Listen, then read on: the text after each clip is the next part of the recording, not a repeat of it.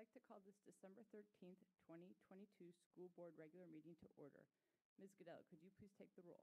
Yes, Dr. Dimick? Here. Ms. Downs? Here. Dr. Gould? Here. Dr. Ortiz? Here. Mr. Reitinger? Here. Ms. Silverman? Here. And Ms. Tice? Here. Thank you. Thank you. If you could join me in saying the Pledge of Allegiance. I pledge allegiance to the flag of the United States of America and to the republic for which it stands, one nation, under God, indivisible, with liberty and justice for all. Thank you. If I could have a motion to adopt the agenda, please.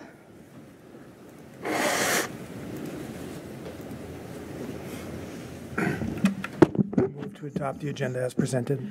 Thank you. May I have a second? Second. Thank you. All those in favor say yes? Yes. Yes. All those opposed say no? Okay, thank you. The agenda is adopted. We're now at section 2.01, parent engagement, and I'll turn it over to Dr. Noonan. Thank you, Madam Chair. Good evening, everyone. Great to see you tonight. This evening's spotlight is a spotlight on our parents. One of the things that we strive to work very diligently on here in the City of Falls Church is making sure that our parents are engaged in everything that we do. And this evening's presentation that was put together by Mr. Brett is sort of in honor of our parents this evening. So, Mr. Brett, I'll turn it over to you. Although parents do wave goodbye when kids get on the bus, their involvement in our schools continues. Is that yours? In Falls Church City Public Schools, an engaged parent community is one of the key ingredients in our special sauce. Starting in preschool and all the way through graduation day, parents are welcomed as partners in their children's education and as part of the larger Falls Church community. It's a small, tight-knit community, and it's great in that you get to work with the kids and work with the teachers and the administrators at the school systems. Our focus at all times is community, and we want to hold our relationships tight with our community and with our parents and our guardians at home. We feel like the more collaboration that we have, the better. As we emerge from COVID-19 pandemic restrictions, it's great to see parents back in schools, actively contributing to numerous programs. It's been such a joy to be back with kids and the energy. They are mystery readers, reading volunteers, book parties, field trips. Parents are welcome to the school for principal coffees to learn more about and provide input on school programs. The parents are always helpful and willing to come in. I ask at the beginning of the year and I get tons of parents. I think I have 6 room parents this year. They help me from meeting with students and reading, laminating. One of the great benefits to having such an involved PTA and parent community is the kindergarten play dates and the grade level play dates that happen before school starts. It's a great way for our kiddos to get to know each other and meet other friends that are going to be in their classes for the upcoming school year. A few weeks ago we had our November book parties, and it was so nice to see the parents get creative with the students and the teachers to provide activities and experiences for our kiddos. Reading projects, art projects, crafts. Go backwards. FCCPS parents not only give of their time, but of their talent. So this is my fine artwork. I do fine art commissions for people's homes. Sam Fitty is a local artist and book illustrator. In 2020, right before everything closed, we were at the bus stop together, and Dave DeCoste knew I was an illustrator, and he asked me if I could just do a cartoon illustration for the t-shirts for Hippo Tiger games. Sam's creative work now adorns the school spirit wear of Mount Daniel and Oak Street Elementary Schools. Today we are volunteering for Give Day, and we are all talking about refugee assistance today. Yeah, one sec. You know what? And it was parents who started Give Day 8 years ago. This opportunity to give back to the community has grown into an all-school celebration of helping others that will culminate on Martin Luther King Jr. Day as a day for all students, parents, and teachers to give back. We're empowering our children to give back to the communities, so it's really a great event for the parents as well as the students. Parents of students of all ages recently volunteered to share their professional expertise by speaking about their careers at Meridian's Mustang Career Chat. I was a veteran, worked in a number of different careers, worked 20 years for IBM before I worked where I am, so I wanted them to see that you don't always have to take a straight path to get where you're going. I work as a solutions architect at Google. I think it helps especially like the younger generation, especially girls, get into computer science. And I definitely was really excited to come and talk about this today. I am a mother of a kindergarten at Mount Daniel, and there are always so many people. It takes a village. There are so many volunteers at his school. I felt like I needed to give it back and do the same for other students. I fundraise for nonprofits. I'm one of the good guys. And events like the annual middle school musical couldn't happen without a lot of parental involvement. I very much rely on parent involvement for the extracurriculars. It's very helpful when we have parents volunteering their time to come in and help me navigate an 80 to 100 student cast. So without parent help, I would be truly lost. FCCPS parents stay involved all the way from elementary school to high school. I always volunteered at the elementary schools, with the PTSAs and helping with teacher luncheons. The reason I volunteer is I want the children here in FCCPS to have the same opportunities that I did growing up, playing sports and being involved. Parents are an integral part of everything we do here at Meridian. For example, graduation and all-night grad, I don't know how we could even pull those off without the parent volunteers and the groups that come in to help. The all-night grad crew, they'll start in here next week, and they'll have meetings, and they will organize. They'll be putting up fences, getting the llamas outside, and then graduation itself. We have another host of volunteers who do everything from the parking lot to getting people in the stands. I think it's important just to be involved in your child and your child's friends' dreams, be part of, help them find their path. And help them fulfill their dreams and goals. What does it say? Cookies make everything better. Thank you, parents, for being part of the FCCPS community, our schools, our children. Do you think that's true? Yeah, it makes it better when you're sleeping because it makes you hyper and go everywhere because I don't want to go to bed. So it was a great opportunity to celebrate our parents, and just want to thank Mr. Brett again for putting that together. But it's just another example of how parents are so important in our community and so connected to our schools, and we want to thank them again and every day. So thanks for the opportunity. Thank you, Dr. Noonan. Thank you, Mr. Brett, for that great montage video. I recognize many, many faces in that video, and I know that my colleagues at this table recognize a lot of faces, and I know everyone at this table, as we've all are parents and either had students in the school system or currently do, and we've all contributed in many ways before we became school board members and even during our terms as school board members. So you don't need to tell me about the power of parents in Falls Church City Public Schools, but thank you again, Mr. Brett, for that great video. We're going to move on now to 3.01, a school board statement against hate. And before I'm going to read this statement into the public record, but I wanted to just give everyone a little bit of background on this. As many are aware, we did have a very hurtful and hateful incident, an anti-Semitic incident at Meridian High School a couple weeks ago. Well before that incident, this board decided that we were going to work on a statement against hate and anti-Semitism. And it was really at that time driven by some of the things coming out of our state government in terms of transgender students. And that's sort of what I think kicked this off. And as we began working on this statement, then this incident happened at the high school. It took us a little while to get this statement where we wanted it to be, because we wanted it to be broad enough so that it was very encompassing and that it included all different segments of society. Because as we know, there are so many segments of society, no matter your race, gender orientation, gender identity, religion, so many segments of our society are facing hate. And so we wanted to make it broad enough to be very encompassing. So I wanted to read this statement into the public record.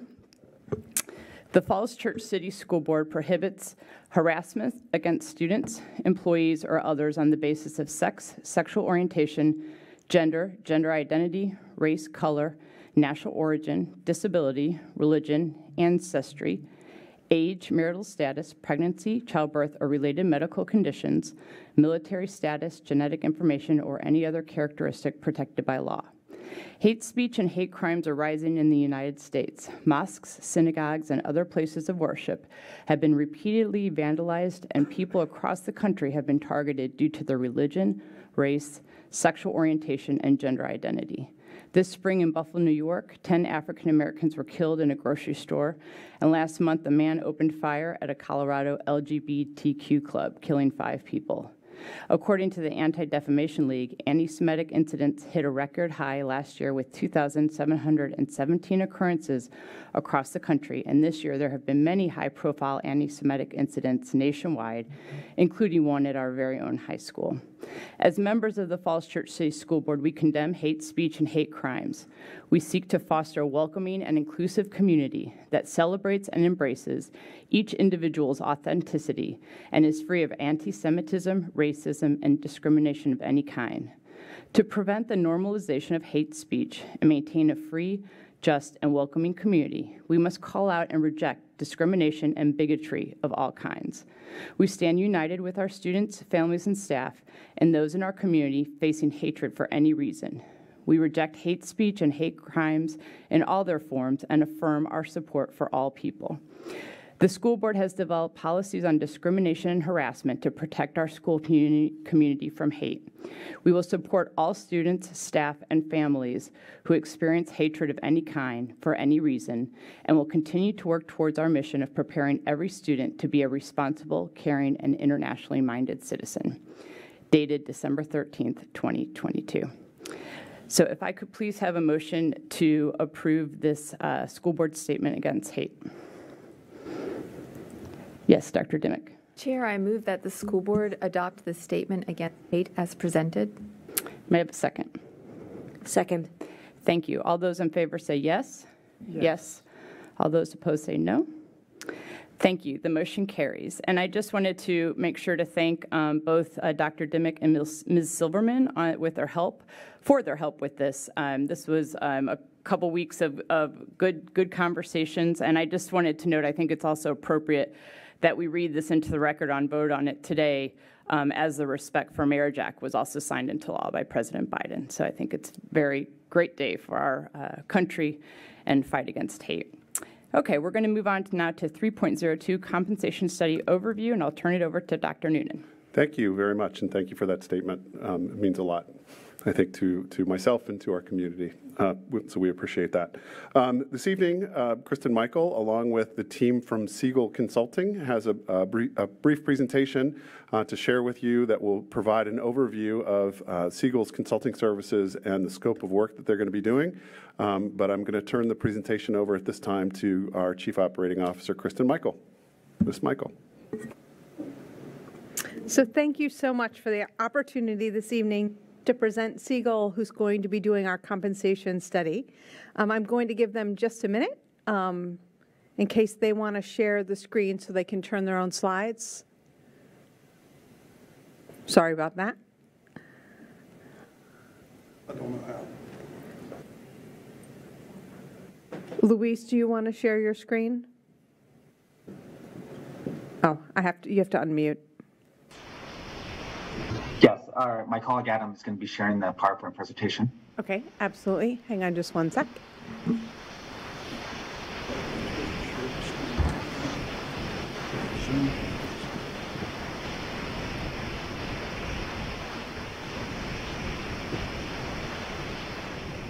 Can everybody see the PowerPoint? So wait one more second. They just are going to pull Zoom up on the screen.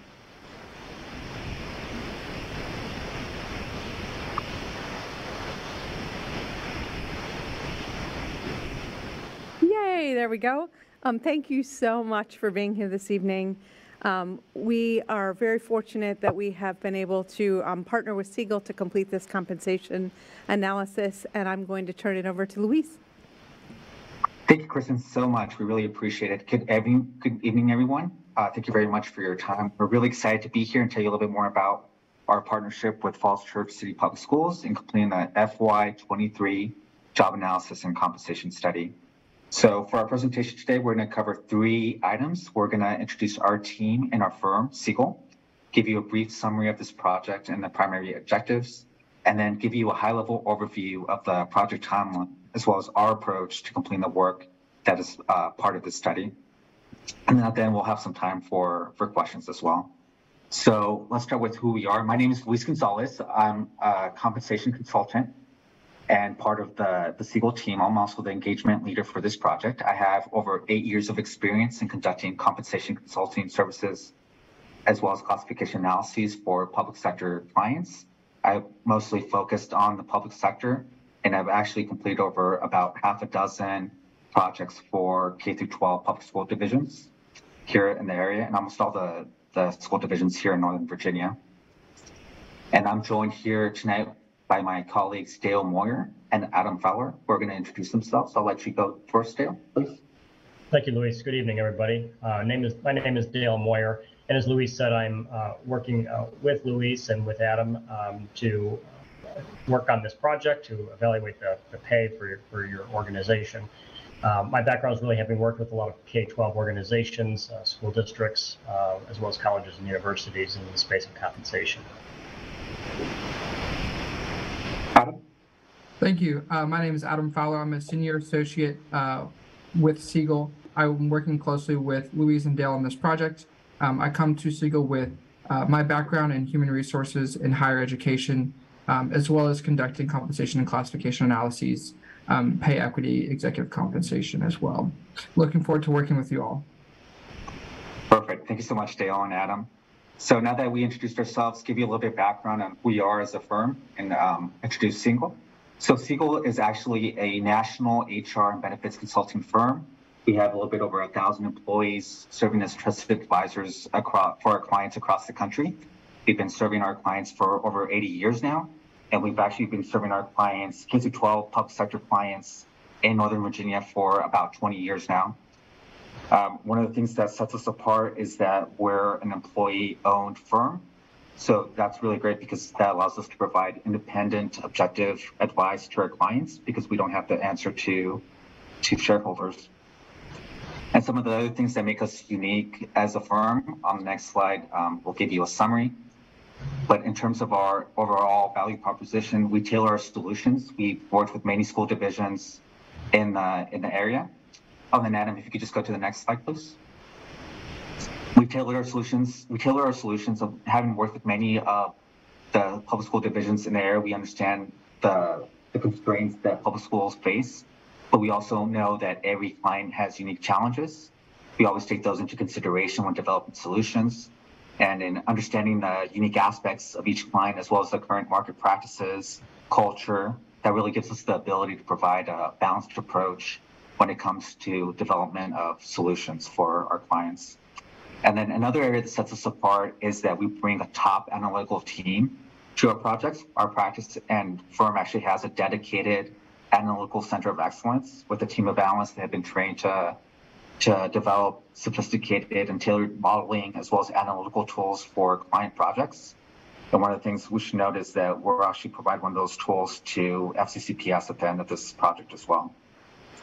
But probably most important is that we bring a collaborative mindset to our projects. We're committed to the success of the project. We just won't kick off the project and then come back to you at the end. Once the work is done, we'll work with the project team all along the way and have regular meetings with the project team to discuss, review progress, talk about options, as well as next steps. And as a firm in practice, that's really, we've really embedded all this into the way we do business.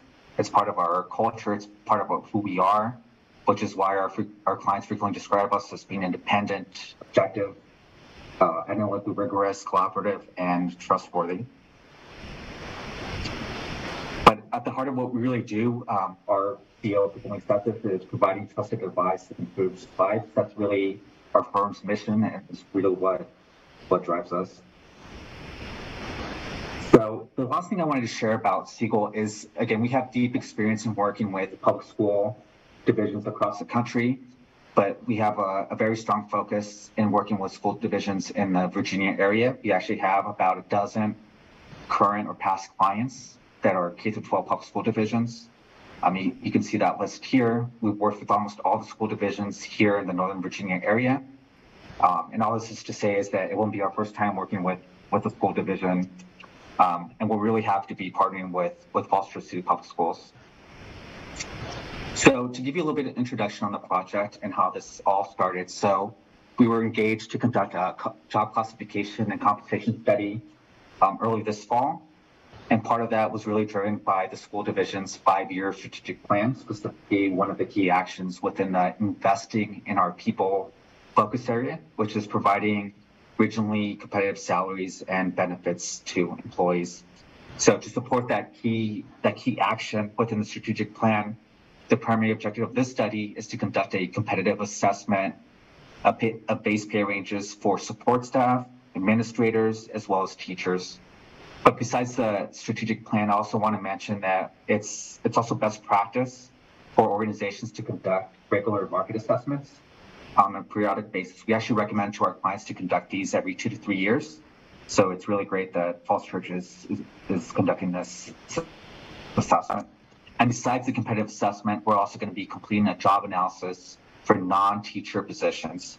And I'll tell you a little bit more about that in the next couple slides.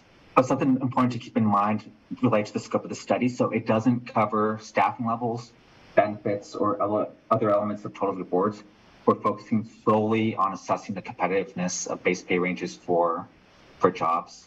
And then the last thing to mention here is that our work is actually already underway. We're making really good progress. We're already in the process of collecting market data from the market comparison group, which is composed of 5 other school divisions here in the Northern Virginia area.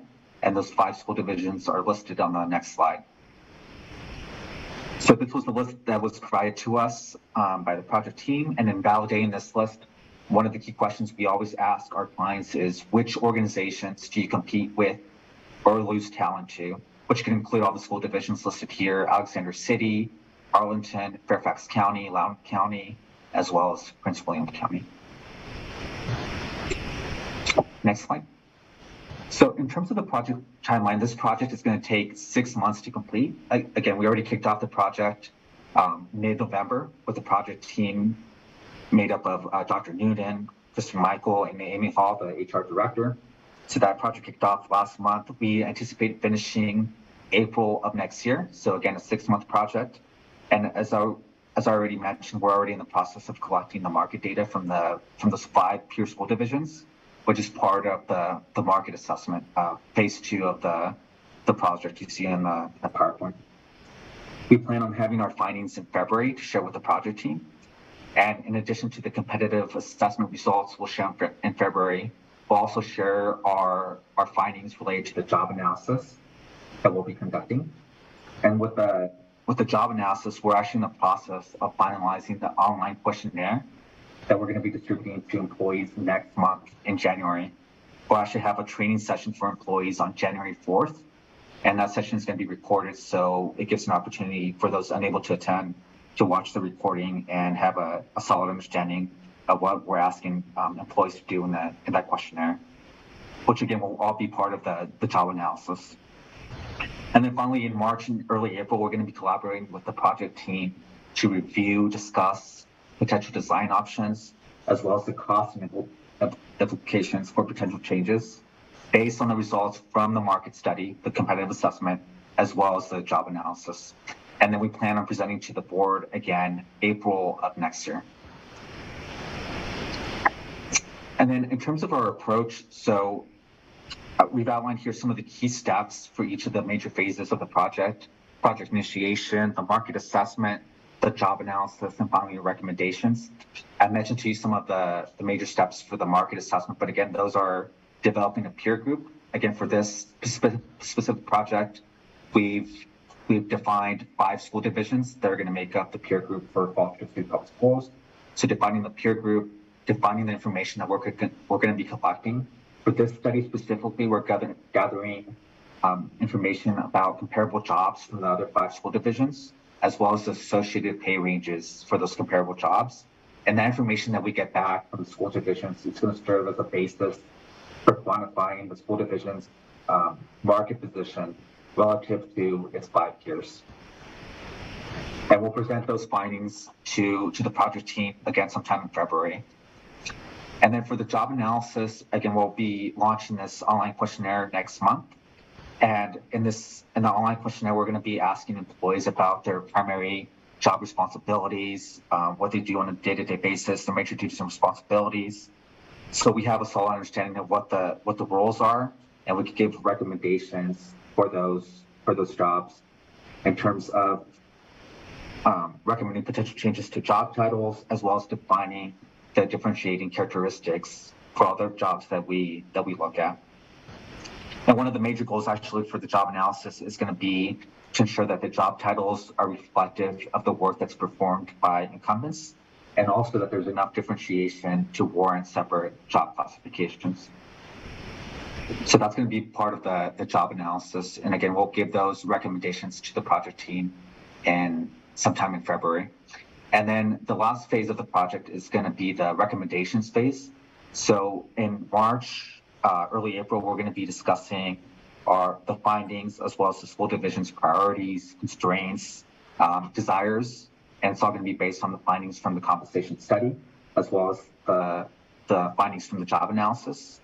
So if necessary, and probably likely, we'll also model different scenarios for potential changes, as well as estimate the potential implementation cost for those changes, which again will be presented to the board in April. And again, I think for this section, I also want to highlight that we want to give all employees the opportunity to participate in the questionnaire that's going to be distributed next month. And specifically, teacher participation is not required, but it is encouraged. So I think that covers our presentation, and we'll go over any questions that anybody may have now.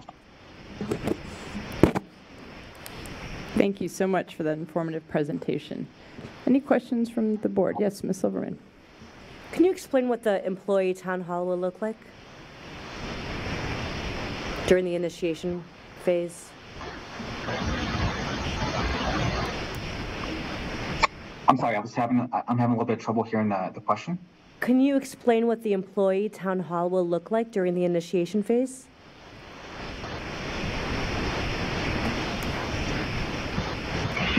Employee involvement during the initiation phase? The town hall specifically. Oh, the town hall. I'm sorry. The town hall specifically. Again, that's going to be the training session that we're going to have on January 4th. Again, what we're going to do for employees is give them an overview and introduction about this project, cover a lot of the same information we covered during this presentation, and then we're going to have a very detailed training session that's going to cover every single page in the questionnaire that we're going to go over, because we want to make sure that employees have a solid understanding of what we're asking of them.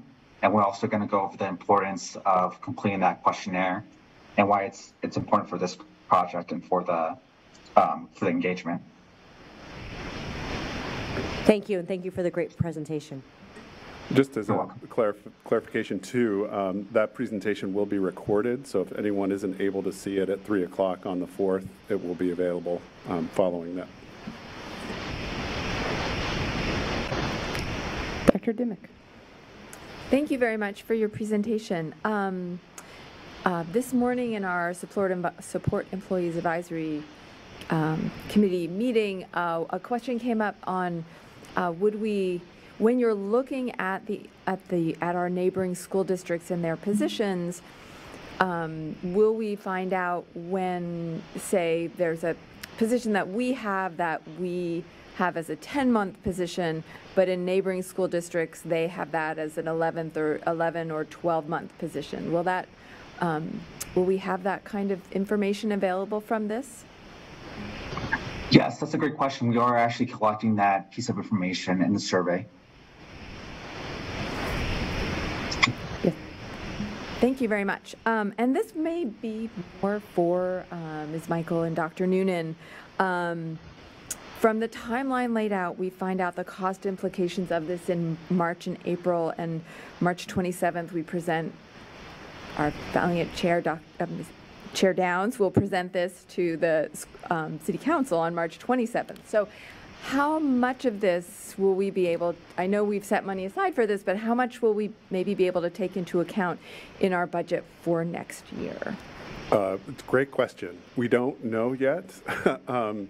So we are still in the planning phases of the budget to the extent that we now know, based on what the City Council's guidance was last night, at trying to live within the 4.2% guidance of growth. Ms. Michael and I will continue to build the budget, looking at our priorities for compensation, looking at a number of different things that have come up in terms of priorities, including family leave, sick leave payouts, things like that. What we learned from Siegel early in the process was to consider implementation. Full implementation can be up to between 4 and 5% of your overall HR costs. And for us, knowing that 85% of our costs are already in HR, 4% of that would eat up pretty much the entire amount that we would get from the City Council in year one. And would disallow us from doing some of the other things that we also want to do with respect to compensation. So what we'll likely do, and I'm just sort of thinking out loud here a little bit on the dais, which I think can be a little bit disruptive perhaps, but is figuring out a way to phase in the implementation and likely take those positions that are most out of kilter or the most off base and trying to take care of those first and then work backwards from there over a course of period of time. Maybe it's 2 years, maybe it's 3 years. It just depends on what the total amount is to sort of right the ills of those gaps that we have. Thank you. Yes, Ms. Silverman. Thank you for one more question. Piggybacking off of Dr. Dimick's question, I know that we currently have a placeholder set aside in the budget. I forget what that exact number was, but I think I had asked previously, was that a number based on Falls Church City specifically, or was that just a number based on what Siegel had advised us without really looking into detail at what our needs are? And it was more of the latter. So for clarity, we haven't presented a budget yet, so we don't have a placeholder in the budget.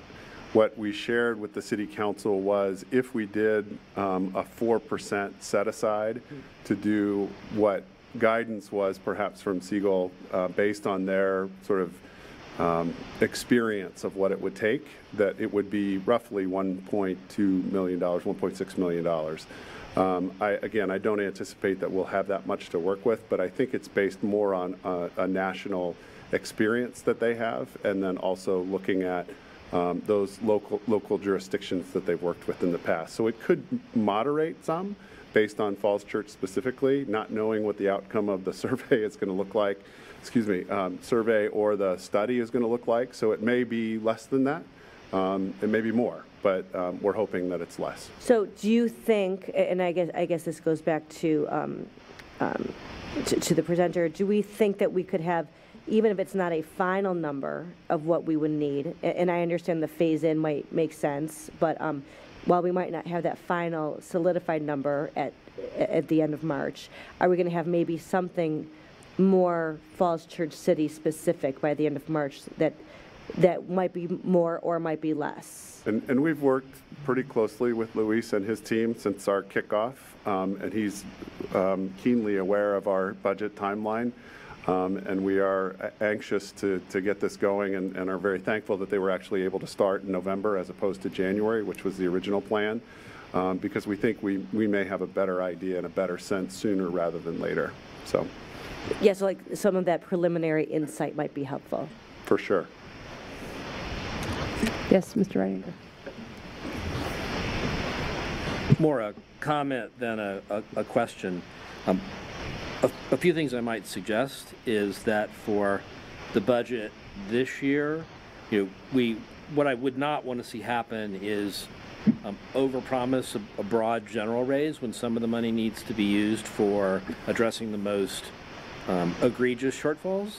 So perhaps, building a budget that has a step, a COLA in some way, and has sort of a compensation adjustment reserve to be allocated based on the amount of the study seems reasonable.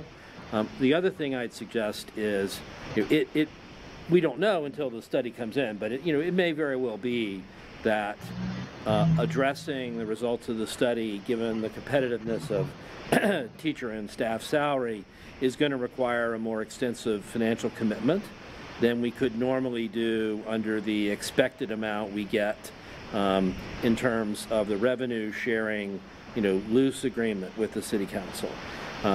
So we obviously don't want to undermine the agreement, but it seems to me that once our compensation study is done, knowing that the city has, I think, recently completed its, it might make sense for the the school staff to get together with the city staff and come up with a year or a several-year plan to address the compensation shortfalls across the board. And the City Council could make a decision about whether that should be affected at all or through the tax rate, out of Hyde or some other means. But it feels to me like there's a, obviously we're all members, we all live in the city. We want both the general government and teachers and staff to have fair pay for fair work and competitive pay for competitive work. So that might be an opportunity to work together in a way that would maintain the value of the revenue sharing agreement, but allow us to both perhaps request a higher influx of revenue than would be possible under that. Great point. Yes, Vice Chair Gould. On the introduction slide, you mentioned a couple of the areas that the study does not cover. Can you define staffing levels, and also can you explain the rationale for leaving benefits out, and then possibly give just a couple examples of other total awards that might be left out of the study? Sure. In terms of the staffing levels, that really relates to how many positions are required for a certain job to complete a certain workload. That relates to staffing levels. For benefits, it was just not part of the scope of the study. We were asked specifically for just compensation, not benefits. That's the rationale for the second part. And I'm sorry, I wasn't able to hear the third piece of your question. Just more, give an example of other elements of total awards that are not included. Oh, sure. So when we're talking about total rewards, we're talking about pay, benefits, career affiliation, the employee value proposition, just the non-monetary aspects of working for an organization. And then just a quick follow-up on the benefits. Is that something that you typically do with your other clients in terms of these studies, or is it usually left out? I've seen various compensation studies, and I know it's an optional add-on, but we're also curious about our competitiveness given the locality of our teachers and our staff and being able to be hired elsewhere. So that might be something we might be interested in. So can you talk about how often you see that in other compensation studies you do for other clients? Yeah, I can. Lately, I haven't seen it too much in the recent engagements. It's been more of a focus on just the competitive assessment. Developing a compensation philosophy isn't something I've done recently in the Northern Virginia area. I'm thinking about the most recent projects I've completed. We just did one for Prince George's County Public Schools. They didn't ask for any of those components. Arlington Public Schools, they didn't ask for that component either. It was strictly a competitive assessment. So I would say it's not been too common recently in the last couple of years. Okay, thank you very much. Can I also give a little bit of a rationale why we left it out that may be helpful? One is there are really two main benefits, retirement and health care. Retirement is through the state, and it's fairly defined, and we participate with the rest of the state in that. So we contribute just like every other school division pretty much contributes to the Virginia retirement system. And then with respect to the health care benefits, we participate with the city, and we have looked at those benefits recently and found that they're extremely competitive, at least with the surrounding jurisdictions, and didn't feel like we needed to include it. But beyond that, those are the two big benefits that employers or employees would be paying for out of pocket.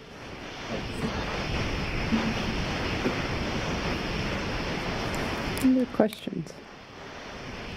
I will note that the previous, and Dr. New and I and Ms. Michael talked about this earlier today with our staff at the peak meeting, but that there was a salary study done previous to Dr. Noonan's arrival, and that salary study was only for teachers. So this is going to be much more comprehensive. It's going to include support staff and the administrators. So I think this will be really good for us, good information. Okay, any other questions? Okay, well, thank you all so much for your presentation. I know there's a lot more to come, but this is a great kickoff to the process, so thank you very much. Thank you. Thank you all. Thank you all. Have a great evening. Okay, we're going to move on now to 4.01, public comments and requests. Before she sneaks out, can I just say thanks to Amy Hall again? She's leaving now, but Amy was a huge part of this HR process, and I just wanted to make sure she got recognized by the board before she left. So thank you, Amy. Thank you so much. Thank you, Dr. Noonan. I appreciate that. So we're at 4.01. This is public comments and requests. In accordance with School Board Policy BDDH, the time for each speaker is limited to 3 minutes. Additional written statements may be submitted to the clerk for dissemination to board members and for the record. Ms. Goodell, we had some written comments this evening. Is that correct? Yes, we had 2 written comments in support of the school board statement against hate. Okay. We do not have any.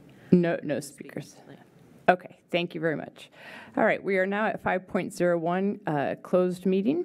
If I could have someone read us into close, please. Yes, Vice Chair Gould.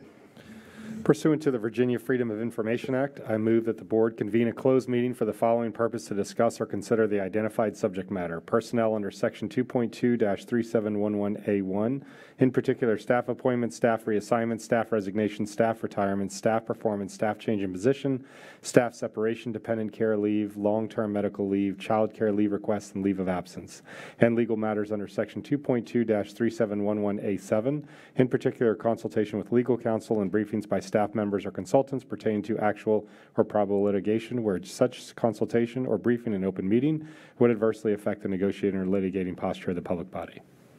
Thank you, Vice Chair Gould. Yes, Ms. Silvern? Second. Thank you. All those in favor say yes? Yes. All those opposed say no. Okay, thank you. We're going to move into close. Dr. Noonan, what's your guess? 10 minutes. All right, we should be back in 10 minutes. Thank you so much.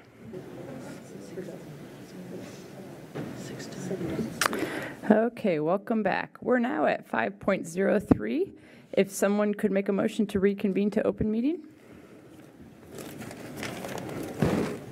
I move that we reconvene to open meeting. Thank you. May I have a second?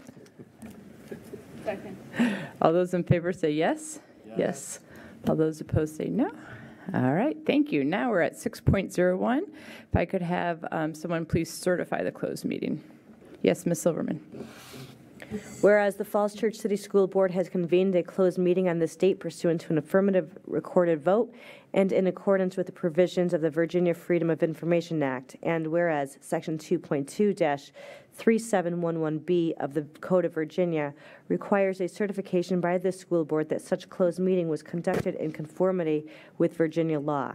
Now, therefore, be it resolved that the Falls Church City School Board hereby certifies that, to the best of each member's knowledge, only public business matters lawfully exempted from open meeting requirements by Virginia law were discussed in the closed meeting to which the certification applies, and only such public business matters as were identified in the motion convening the closed meeting were heard, discussed, or considered. Thank you. Okay, and if I could have... Second. Oh, thank you. Ms. Goodell, could you please call the roll? Yes, Dr. Dimick? Yes. Ms. Downs? Yes. Dr. Gould? Yes. Dr. Ortiz? Yes. Mr. Reitinger? Yes. Ms. Silverman? Yes. And Ms. Tice? Yes. Thank you. Thank you. Okay, we're now at the consent agenda, and looking over the consent agenda, just to bring to everyone's attention, 7.02. That's just some information about post-retirement medical benefits. And then if you look at 7.03, approval of new CP course, IB personal and professional skills. I thought, Dr. New, if you wouldn't mind giving us a little bit of information about that. I'd be happy to, but I think we have some other experts in the room that might be better than I to share. So I'm going to ask our head of the secondary schools, Valerie Hardy, and our Director, Nicole Jones, of our sustainability work to come on up and talk a little bit about it. So maybe Nicole is going to talk about it. Hi, everyone. Good evening. So a little bit about the IB Personal and Professional Skills. Oops, I have to hit the button. All right. A little bit about the IB Personal and Professional Skills course. Know that that is our only new proposed course offering for Meridian for next year. That course will serve as the core course requirement for all kids who would choose to participate in the IB career-related program next year. Again, the students who will be juniors in the fall of next year will be our initial cohort. Those students will all have to take that course. It essentially serves the same function as TOK does for the diploma candidates. The course itself, as you can see from that overview, is really practical in nature. It is personal and professional skills. So the students really focus in on a lot of the interpersonal things that are important in the real world that may not be of focus in your content area courses. And so they get to explore some communication strategies. They get to look at intercultural communication. They get to explore ethical issues in their potential career pathways. And really, it's kind of a neat course in my experience. Kids have really enjoyed it, and those who are involved with it have really had great experiences at the course. So are there any questions? May I just add also, we had shared last week that we're excited about our continued work moving forward with our the launch of the CP program, and we have a consultancy visit on January 9th and 10th where a team will come in and take a look at what we currently have, but then also give us some guidance and direction as we move forward with the onboarding of our CP program next year. Thank you. Great. Yes, Dr. Dimick has a question. Thank you very much. Ms. Tice and I went to the principal's coffee followed by IB on Friday, and I was wondering if you could share with the group, I know we haven't received approval, but the students pursuing this IB track and pathway would take this core course, but then their work would also be centered around a specific focus. Correct. Could you let us know what we are looking at for those? So the easiest way that I can describe it is that career-related program students, rather than like being all in like the diploma students are, it's a little bit more focused, and that the focus of their work is around a particular career pathway. So they have to sit for that personal and professional skills course, 2 additional diploma program courses, and then study a career pathway. And so we're starting small. We're starting with what we have in-house and that we know we can do well at Meridian, which are design technology, computer science, sports medicine, computer graphics, and energy. So it may be tweaked a little bit based on our feedback from Dan Wartick, who is our consultant, and as we kind of work towards the spring and see what registration numbers look like for classes, but that's where we're going to start. So those students complete that coursework in addition to whatever graduation requirements they still need to maintain. Their core requirements, so just like the diploma program students have to do an extended essay and complete CAS, the career-related program students complete what is called the reflective project, which is an exploration of an ethical issue in their career field. And so the example I gave that day, I mentioned sports medicine is one of the pathways. So looking at ethical issues in sports medicine. And so I think the one that is really relevant and real, and we live it every day at school, is concussion protocol, right? And so what is ethical, what is not, what is appropriate, and is it differentiated by age or sport or whatever it may be. And so that may be an example of what students would explore. They also have to engage in service learning and complete a language portfolio. So I get the question a lot, is it meant for students who are going right into the workforce rather than to a 4-year university? And the answer is not necessarily. It's still a rigorous pathway. The students have the flexibility to really hone in and make it as rigorous or not as their schedule needs to be. It's really meant for students who are considering careers and the pathways that are offered. Like if they're not really into it, it may not be the right decision for them. Okay. Thank you. Yes, Dr. Dim. Thanks very much. Another question occurred to me. So for these areas of focus that they can pick from that are building from what we have in-house now, the design, I know that there's an IB sequence in that, but these students like our sports medicine class is not an IB class. Correct. So the classes that they're focusing on for this don't have to be IB program type classes. Correct. What they have to have is a third-party accreditation or credentialing component. And so for the state of Virginia, the IB exam in computer science and design technology serves as that third-party accreditation, just like some of the accreditation or credentialing that is available in sports medicine does. So it's aligned with the CTE credentialing process. Mm-hmm. Aren't there two DP courses they have to take? Yes. Okay. So, but the only one that is prescribed is that personal and professional skills Okay. course. The students have the flexibility to To kind of take like another lean into their strengths or to tailor their schedule towards their interests. Thank you. Any other questions? Well, thank you so much. This has been very informative, and I know we're all very excited about the career-related program. So we've been looking at this for a couple years now. I'm excited to really bring this to fruition. So thank you so much. No problem. Thank you. Okay, now we're at 7.04. We're going to approve the consent agenda. And I'd like to ask for unanimous consent to approve the consent agenda. And hearing no objections, the consent agenda is approved. And thank you again to Ms. Hardy and Ms. Jones for joining us. Have a good evening. Okay, we're now at 8.01, approval of FY 2023 legislative package. And am I turning it to you? Am I taking it? Ms. Silverman? Ms. Silverman, you want to take it? Sure, thank you. I've never led a discussion before on the board, so leave my cold feet for a moment. I can help you. I could just say. I'll kick Sorry, it I off didn't and mean you to put can- anyone on the that's spot. okay. I didn't even think about what it would. So as the board has worked on the legislative positions 2023 for I know at least 2 work sessions, I believe, plus hopefully coming together and voting on a legislative package for the 2023 year, and it was with help from our fabulous consultant, Lilla, who helps draft this for us.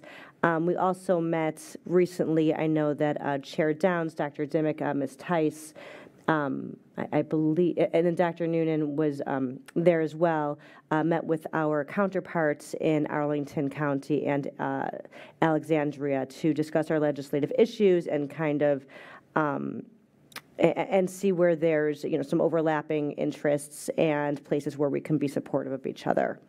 So please go ahead. Yeah, and I'll just point out, since the last, this is pretty similar to what we looked at last time.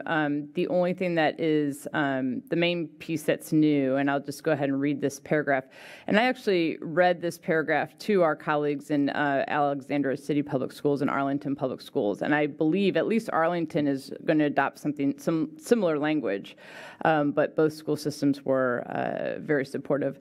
The Falls Church City School Board supports legislation that would require gun owners to keep their weapons and ammunition safely locked in storage when not in use to ensure that they do not fall into the hands of children who can use them to harm themselves or harm those in the schools and the community.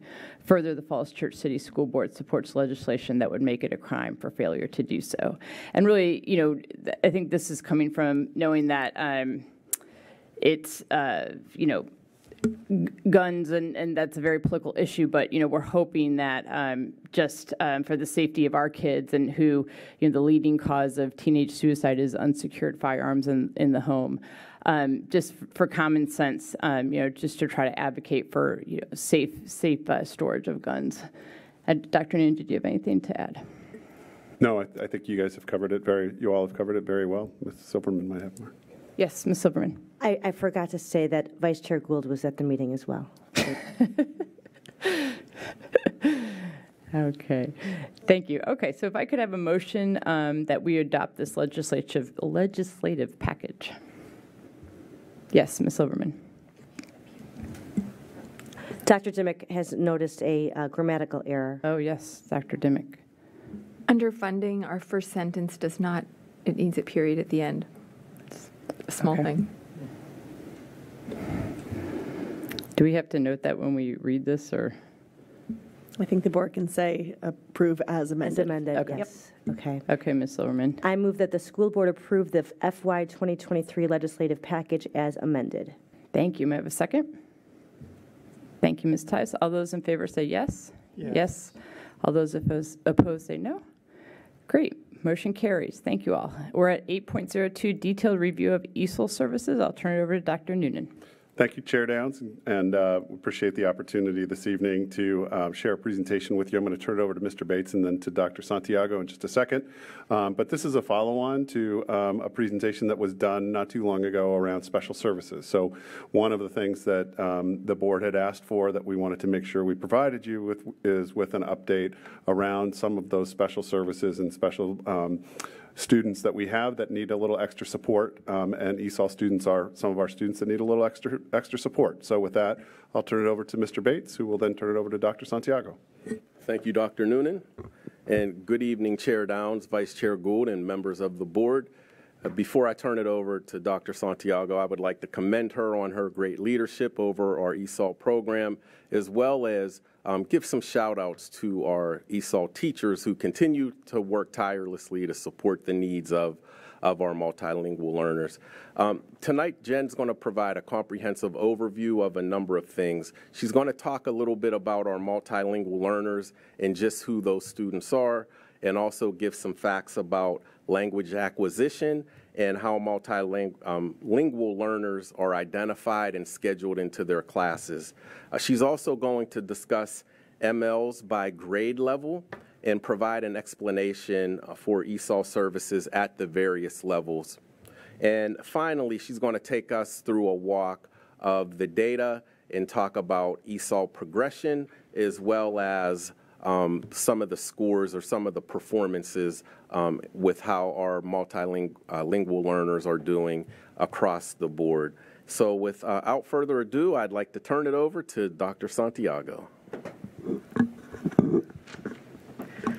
Good evening. Thank you so much for having me here and being able to highlight the great work that our ESOL team is doing, and to highlight the wonderful job that our multilingual learners are doing day in and day out at school. And it's just a really nice opportunity to highlight all of that team.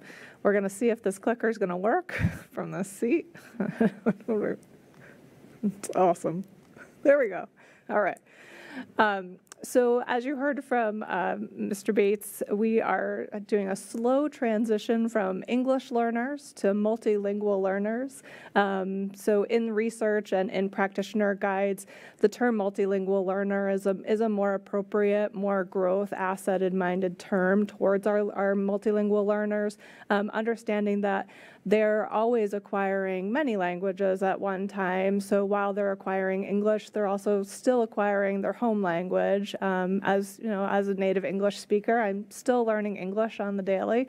So our multilingual learners are learning multiple languages at one time, and we're not highlighting a deficit in one language by calling them English learners.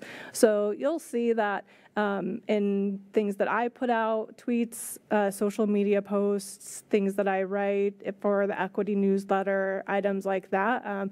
And our team, ESOL teachers, administrators, we are starting to use the term MLs and multilingual learners to be more growth focused for those students as well, and highlight the skills that they have in knowing multiple languages. So with that, I will probably fumble at several times throughout the presentation and still call them Ls. So we're all working on it. It's okay. Our multilingual learners really come to us with a variety of backgrounds and language needs. They're not a one-size-fit-all type of student, so they can come to us with a variety of educational backgrounds, some coming with extensive backgrounds, having traveled through many different countries and been in very high-level educational experiences and just need a little support with English when they get here.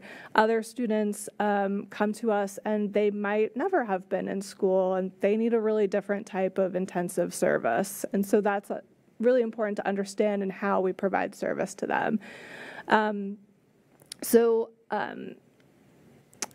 We want to make sure that the students who the students who have a level of literacy in their L1, which would be their heritage language, the language of their home, when that language is already really strong, those skills transition over into English really well. And so they have a basis of language acquisition and language literacy understanding that helps their process in learning English move at a different speed than our students who are limited or interrupted formal education, who we call SLIFE students. So those students might have more than 2 years of gap in their educational experience, and so it does affect their literacy and numeracy skills. We do have some students that do have low literacy in their L1, again, their heritage language, but I always caution anyone to not ever describe a student as being illiterate, because all people have a level of literacy in their languages, whether it's symbolic literacy or other types of literacy. Again, I just try really hard to not use any type of deficit framing for any students or anybody. They come from a variability of socioeconomic backgrounds, so some coming from very wealthy homes and others coming from homes living in poverty. Some of our students are reunifying with families, so we have families that a parent might have left their children in their home country when they were young and come to the United States to build a financial background and to build a new life, to be able to bring their students, their children to them in the United States. But once you get to the United States and you realize how hard it is to make money, the cost of bringing your children across the border safely is quite extensive, and so that can really prolong the amount of time in which that family can reunify. So that time away from parent can really affect the relationship with their children. So that can impact like home experience and how they come to school and how we support them. Some students do experience trauma, and some of them haven't experienced trauma, but trauma is also a spectrum of what that looks like for students and what kind of supports they might need as well. Some students have experienced many moves, some students have experienced one move. And then, like all children, there are just different home expectations and home experiences that impact who children are and how they come to school. And I don't think that's very different for our native English speakers as well.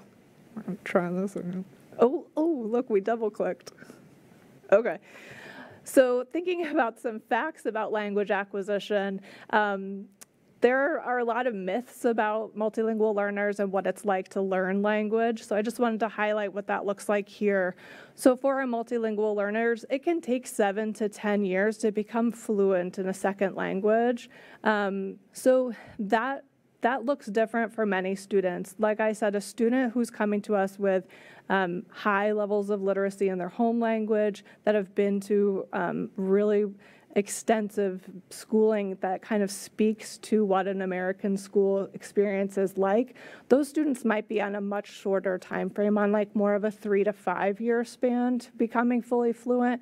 But our students who are SLIFE students, those are students with interrupted or lacking formal education, they're going to be on a 10-year path. So ESOL services and acquiring a language, it's a marathon. It's never a sprint. So it's really thinking about how do we lay the groundwork year in and year out to support students as they roll through each school year and gain language and gain content through that process. So our multilingual people should always continue to learn their heritage language as well as their target language. So here would be our target language would be English. Because as I mentioned earlier, the more literate, the more strength that you have in understanding and fluency that you have in your home language, those skills transfer over into your learning of English. So when we do both together, they both rise at the same level and they both rise together.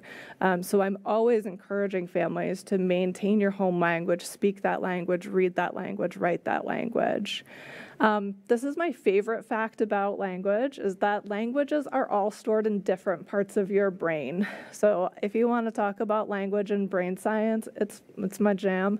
I just think it's the most exciting thing to think about how, when we think about multilingual learners having higher IQs than their monolingual peers, It's because of this. So when we think about a multilingual learner learning content in their classroom, and when they think about that content in 2-3 languages, every time they think about it in another language, a different part of their brain is being activated.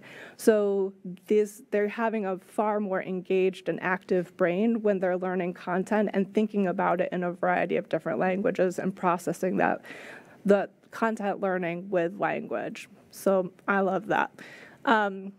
It's also incredibly exhausting to walk through your day when English isn't your first language and you're trying to learn English as well as content. You're spending the entire day when you're still in a translation mode of thinking in your home language and translating everything you're hearing into your home language to then process it and then process it back out into English.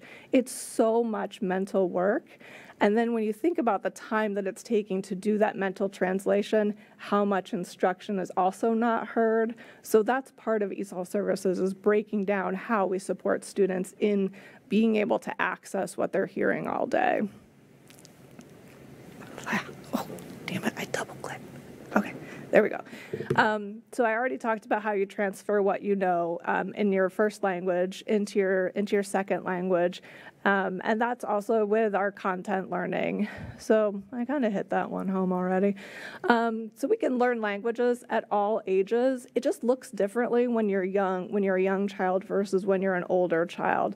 So we have different expectations for how a young child speaks than how we expect an older child or an adult to speak.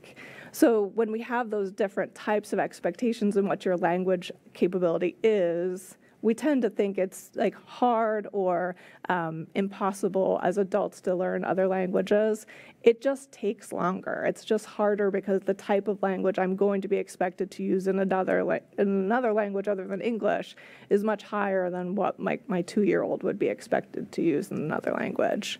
And learning languages is just not the same for everyone. It looks different for everyone.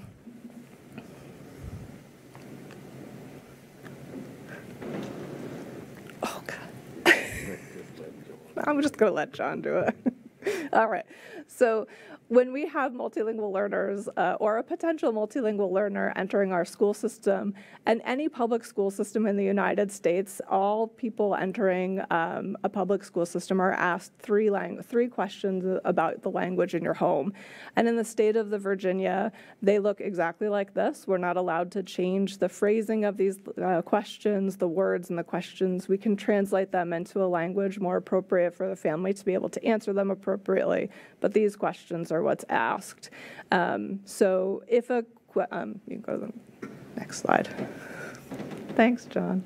So if a family indicates any language other than English, then the student is screened for ESOL services. That is the one and only indicator that we use to then screen a student. So there's nothing else. So if a family indicates a language other than English on any of those 3 questions, we are federally mandated to screen that child for ESOL services. So we do encourage people to really think about those questions thoughtfully, and if you really do have another language in the home, because we do have, sometimes we have some families that have maybe an au pair or a nanny in the home, and we do feel really proud of our kids when they can count in another language, and sometimes we write down that our child speaks another language, and then we have to screen them for ESOL services. So we try to eliminate those types of things as well. So not all of our screened students will receive services. Actually, we screen a lot of students that do not receive services. When we say that they don't need services, it means that their screening came out at a level that they're on par with a native English-speaking peer of the same age group. So any student OWIDA level 1 through 4.3 will be receiving active ESOL services. So how do we schedule multilingual learners when they join us? Some universal screening structures that we have is that every student who's identified as a multilingual learner is receiving active ESOL services. And that level of service is always connected to the level of language proficiency. So if they have a high language proficiency in English, they're going to have a lower level of ESOL support. If they have a lower level of English proficiency, they're going to have a higher level of ESOL support. It's very important to note that ESOL Services is not an intervention. We are not interventionists. We are just access to core. Our job is to provide students access to their core understanding. It's very important to know that when a student is inside their content class, that they can access the learning that's happening inside that classroom, and that's the role of ESOL Services. So the goal is always to scale back services and exit students from the program. We do not want students staying in the program longer than necessary. It's never our goal to keep them in ESOL Services. Our goal is always to move them through at an appropriate rate. So at Mount Daniel and Oak Street, we provide a variety of services there. It's nice to highlight some of our teachers and the work that they're doing there. So we provide push-in services, which looks like an ESOL teacher joining a content teacher's classroom to support the instruction inside that classroom and provide the access to core. So you can see in the picture on the left is Ms. Calabrese's room, and so it's Ms. Calabrese, it's Ms. Coates, and it's Ms. Stayer, the ESOL teacher, and each of them are providing supports within that classroom in the math lesson to provide all of the students access and support in acquiring math language and acquiring math content. We also provide small group services, which is when students are working directly with an ESOL teacher, ESOL teacher in a more pull-out setting. And so that is typically for students who need a higher level of ESOL support, so we can focus in on what type of English language development, or what we call ELD, is more appropriate to them and help them progress through. So at Maryland Henderson, students are screened for math placement in addition to their language needs. Our goal is always to ensure that multilingual learners are accessing the correct math level as appropriate to what they should be in. So we screen them just like we would any other student arriving into the middle school or secondary level. Students are scheduled age appropriately at this level, and the level is aligned to the support of what their language level needs are. So students who are newly arrived to English, they'll receive an English language development class, which is a standalone ESOL course with an ESOL teacher that supports the academic language acquisition. So we focus on things like understanding how you would do compare and contrast. What does that look like in different content areas, and using content to learn about these academic language structures that you'll see in all of your classes. They'll also receive co-taught classes for their core classes. That's most of their core classes. In addition to that, the students who have higher level English proficiency will receive services through mostly a co-taught model. And if they're really high level, they might just be in one co-taught class to provide that service and make sure that they're making the progress that they're making. And then students who are long-term English learners, this is something pretty unique to Falls Church City Public Schools, and I'll highlight later on why it's so incredible, and the work of Janet Phillips and what she's doing is just really top-notch and such a benefit to long-term English learners here. And then at Meridian, again, students are screened for math placement in addition to their language needs. So if they are ready, if they have taken higher level math classes in their home country or in another school experience, they will be placed in the math appropriate to their math needs. And then they'll be receiving language services appropriate to their needs. So while at the middle school, we're scheduling students age appropriately, at the high school, we schedule students into a year 1 through year 4 course sequence, depending on what type of levels they are. So if we have a student coming in that's a level 1 ESOL student, they're going to be in the year 1 through year 4 pathway, so that we have an ability to give them a sequence that allows them a 4-year pathway to graduation. And what I'd like to highlight there is that we're not just providing a 4-year pathway to a standard diploma graduation, we're providing a 4-year pathway to an advanced diploma graduation, which is pretty incredible and something we should really be very proud of. So newly arrived students who are new to English will receive English language development. The great thing about that is that that carries a world language credit, so they can take English. They'll take ELD for 2 years, and they'll receive 2 of their world language credits. And then we have other options for how they could receive their other 2 world language credits if they were pursuing the advanced diploma, and another 1 credit if they were pursuing the standard.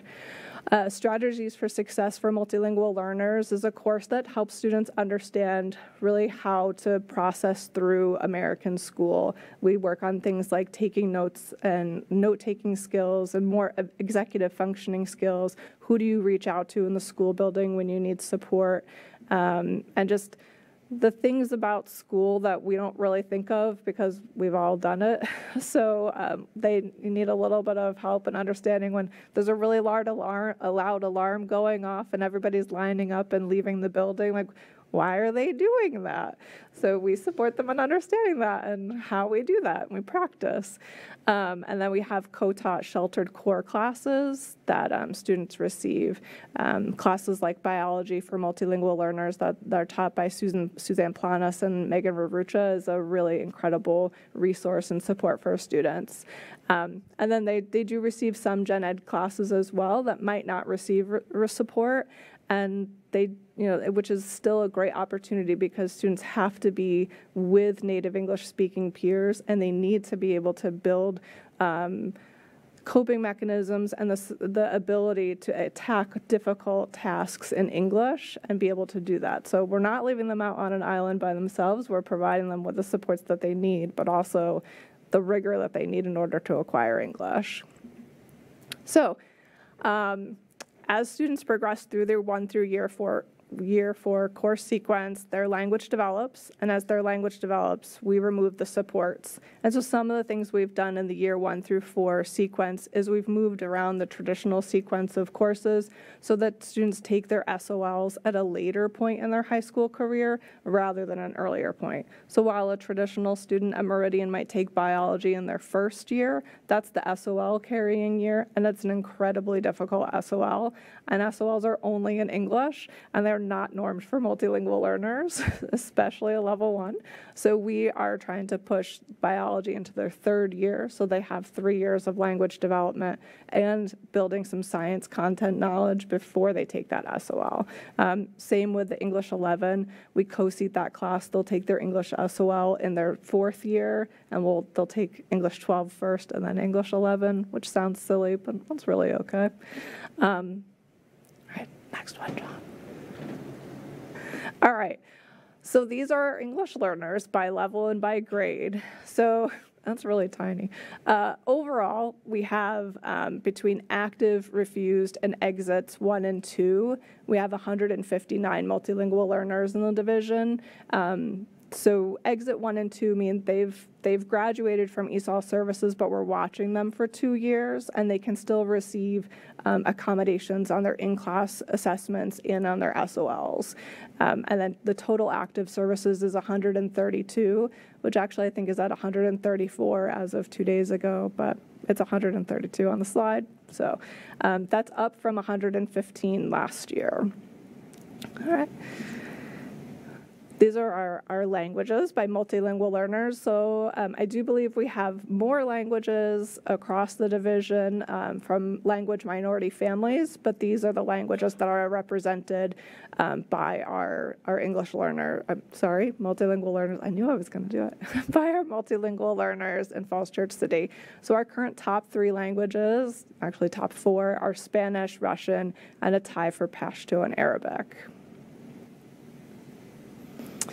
So multilingual learners by need in Falls Church City Public School, and overall, multilingual learners make up 6% of the total student population in Falls Church.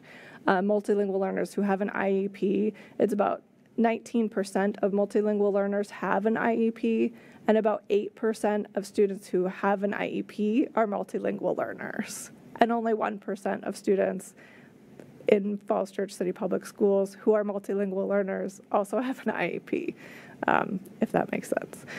For students, for multilingual learners who receive free and reduced meals, about 30% of our multilingual learners receive free and reduced meals. That is about 17%. So of the students who receive free and reduced meals, 17% of them are multilingual learners. And overall, this total student population of the number of multilingual learners within the total student population of Falls Church City Public Schools is 1%. And then multilingual learners who are advanced academic, I have 20% at Oak Street because we've changed how the process of identifying students as advanced academics. So as of the change in how we're screening students, we are able to pick up more students who aren't picked up on the screeners previously. And so at Oak Street, we can see there's been a nice uptick in identifying multilingual learners who are advanced academic and giving them access to services as well. So of the total population, not just Oak Street, of students who are in advanced academics, there's a 6% representation of multilingual learners within that population. And of the total student population, less than 1% multilingual learners are also advanced academic. So, oh, hold on, sorry.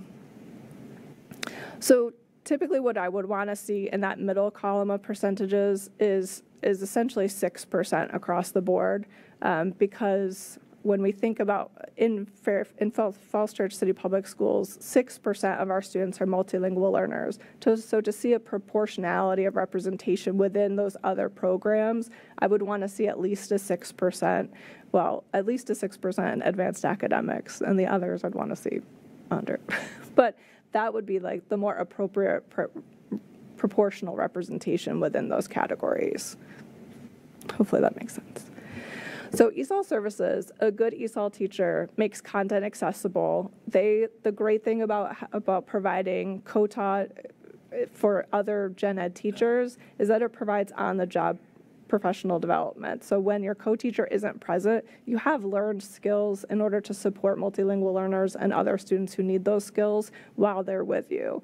So these teaching practices build language skills. They eliminate the need for translation, because when students can know they can rely on translation, they really won't learn English. Really, I mean, if I know that things are going to be translated for me, I'm not going to learn the other language either.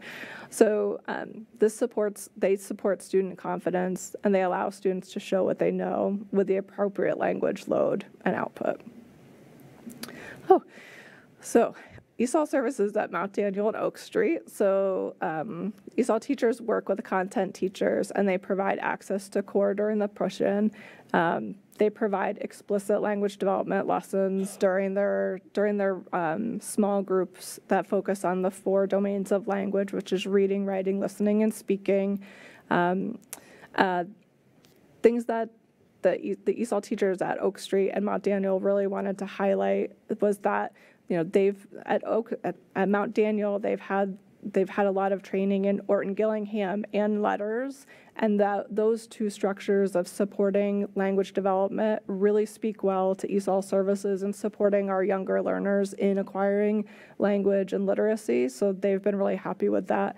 And they really wanted to highlight that our Mount Daniel students at 2nd grade are flourishing. So if you'll recall, our 2nd graders are COVID kinders. So COVID kinders who were new to English, learning kindergarten online wasn't awesome.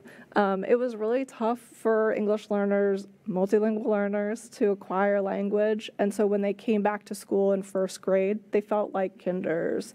And so their language was really struggling. And this year they're flourishing, and they've really caught up. And the Mount Daniel ESOL teachers are just really proud of the growth that those students have made. At Henderson, the co-taught model is designed so that teachers can plan together, and the ESOL teacher should be providing differentiation on lessons and assignments so that multilingual learners can access their learning and show what they know at the appropriate grade, at the appropriate language load level. during Husky time and Flex. Multilingual learners tend to have, that's where they would receive their more intense services as needed. And then they also have that extension time that provides the time to learn with their native English speaking peers and build community with native English speaking peers and not just keep multilingual learners in one cohort.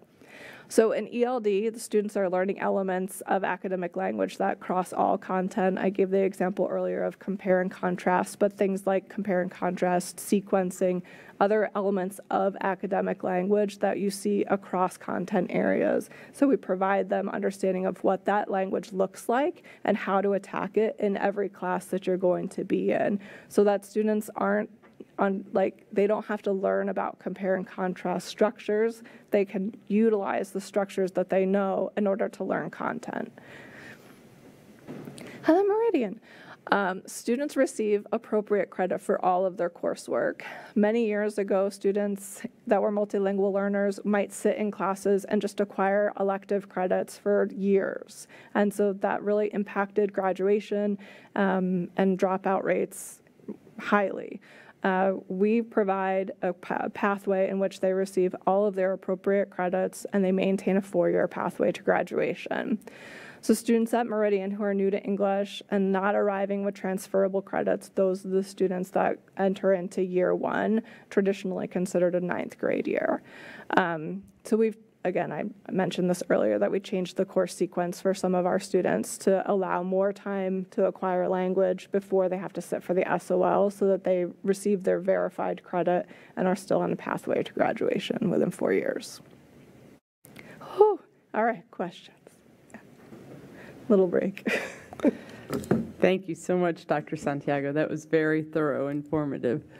Any questions? I'm glad that you met. When I was reading the slide, not having the context of your presentation, I was wondering if, when you said the second graders were flourishing, that's what I assume that's what the point was there, that they had come through COVID. Yes. I know that at the, I was just speaking with this Mary Manziona speech therapist, and she said that their numbers have skyrocketed for speech as a result of online learning and COVID. So, one question I had is, so are you still seeing the algebra readiness? Is that still an ongoing challenge?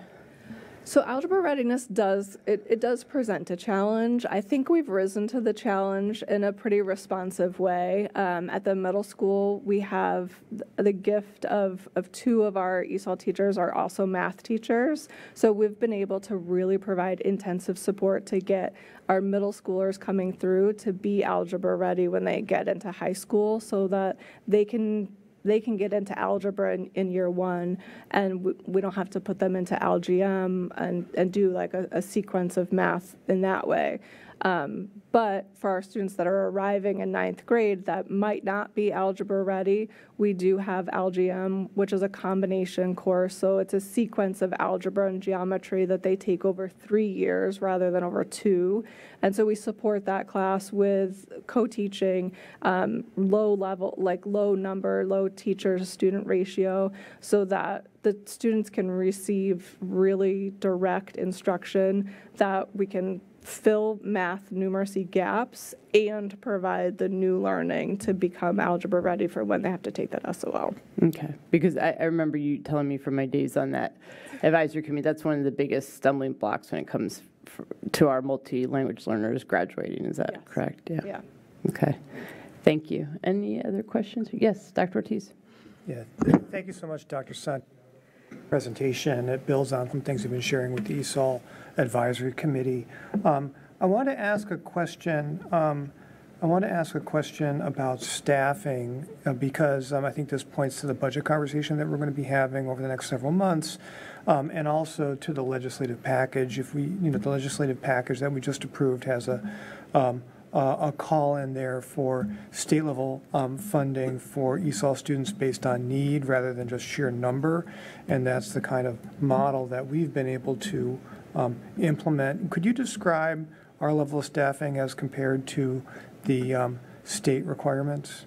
Sure, I actually have that in a later slide, so I can go over it right now, or I can go over it in a later I think slide. verbal is fine. These are part of the board materials, and then, any people who are interested can go to that. So we are staffed currently at 8.5 ESOL teachers across the division. And when I get to the later slide, we can see like how it's spread out across the division. But the state of Virginia staffs ESOL at a 1 to 50 ratio. So that's 1 to 50. So we only have 132 English multilingual learners across the division. So according to the state, we should only have 2.5 ESOL teachers to support 13 grade levels of multilingual learners, which is just, it's not an appropriate level of service to be able to actually give students content. When we're even just thinking about high school support, 2 teachers, I mean, what we've been able to do with the 2.5 teachers that you all have helped us gain over the past couple years has improved the ability to provide services to students across classes, because when we're thinking about multilingual learners at high school, it's about the courses, not about the number of students that are there and how many courses we have to support that have multilingual learners in them. So if we had just 2.5 teachers across the division, it would be a travesty in how we would support those students, and we just wouldn't be able to provide the level of service that we can give them. So at 8.5, we have the gift of a plethora of teachers that can provide level of services without worrying about intense caseloads, without worrying about paperwork that's in addition to just teaching, and we can really drill down and meet the needs of students. Our teachers know our students. They know them by name. They know them by need. They know everything about these kids, and they know their families. The level of increase in parent engagement that we've had because of the number of ESOL teachers we have has just really changed how the program is supporting students and family. Okay. Thank you, Dr. Santiago. Just one more thing? Yeah, and then just also, I want to thank Dr. Santiago and Mr. Bates for doing some yeoman's work, pulling together a lot of data for the ESOL Advisory Committee. Our charge this year is to really explore how English learners or multilingual learners are accessing the IB curriculum, and I know that we have a mantra of IB for all, but it does get down to the details, and we're really looking forward to working with Dr. Santiago, Mr. Bates, and the team to unravel all that and make sure we can provide not only the best English learners and multilingual learners support, but also make sure that they're able to access, really what makes the division, such a great school division. So we're really looking forward to that and hoping to have some good outcomes by the end of the year. Thank you. Thank you, Dr. Ortiz. All right, I have a couple more slides. Okay. All right, John. Okay, so this is kind of the part that I like better to think about, focusing on multilingual learners and their growth and language acquisition versus an SOL pass. So I have this conversation frequently with content teachers that for a multilingual learner, SOLs are they're not our end game, because SOLs, they're all in English, and they're not normed on multilingual learners, and they're not meant for multilingual learners to be successful at when they're new to English. So language learning it's a marathon. It's not a sprint. So if you think about when you were learning another language, I learned Spanish in high school, wasn't awesome. But if I had to take all of my SOLs, I was in New York, so we took the Regents. If I had to take them all in Spanish, I would have failed them all, and I wouldn't have been able to go to college. So if you think about that, it's a lot to think about what they have to do in order to be successful and graduate from high school. It's a lot. So language growth is always our goal over the SOL pass rate. So in K8, if a student arrives 2 days before the math SOL, they have to sit for that math SOL regardless. They have no opt-out. If they arrive before the 8th grade science SOL, which is a 3-year SOL of 6th, 7th, and 8th grade science, they have to sit for that science SOL. It's just, that's not meant for them to be successful. So for me, when those pass rates aren't high for multilingual learners, it's not something I look at because they weren't meant for them to be high on. So the things that I focus on are language development and how we're setting students up for high school graduation. And so when they're taking those SOLs for verified credits, we're ready for them. We're ready to pass those SOLs because we've done all the building blocks of language development before we've put them in front of those tests. So when we think about our group of students across the board and how I'm developing goals for what they look like just based on numbers of where they are. So this group at Mount Daniel in red, the goal for that group is that they're going to be a high level 3 or 4 by the time they leave Mount Daniel. And that sets them up to exit ESOL services in their early years at Oak Street. For the green circle of students at Mount Daniel, this group of students, I'm really looking to have them exit before they leave Mount Daniel. And then when we move into Oak Street, we have the 2 blue circles. The goal for those students is they should be all exiting ESOL services before they leave Oak Street Elementary School, which really sets that group of students up for a level of language proficiency and growth potential that is much easier. It's an easier pathway, right? Because they've gone through language services in their early years, and they can start middle school. And we'll keep an eye on them to see if they need more support. But for the most part, they're ready for middle school, which is pretty great, and algebra ready. So hey, for our orange group, the students that are newer to English in their later years at Oak Street and into middle school, we're looking for that whole group to exit by the time they leave middle school.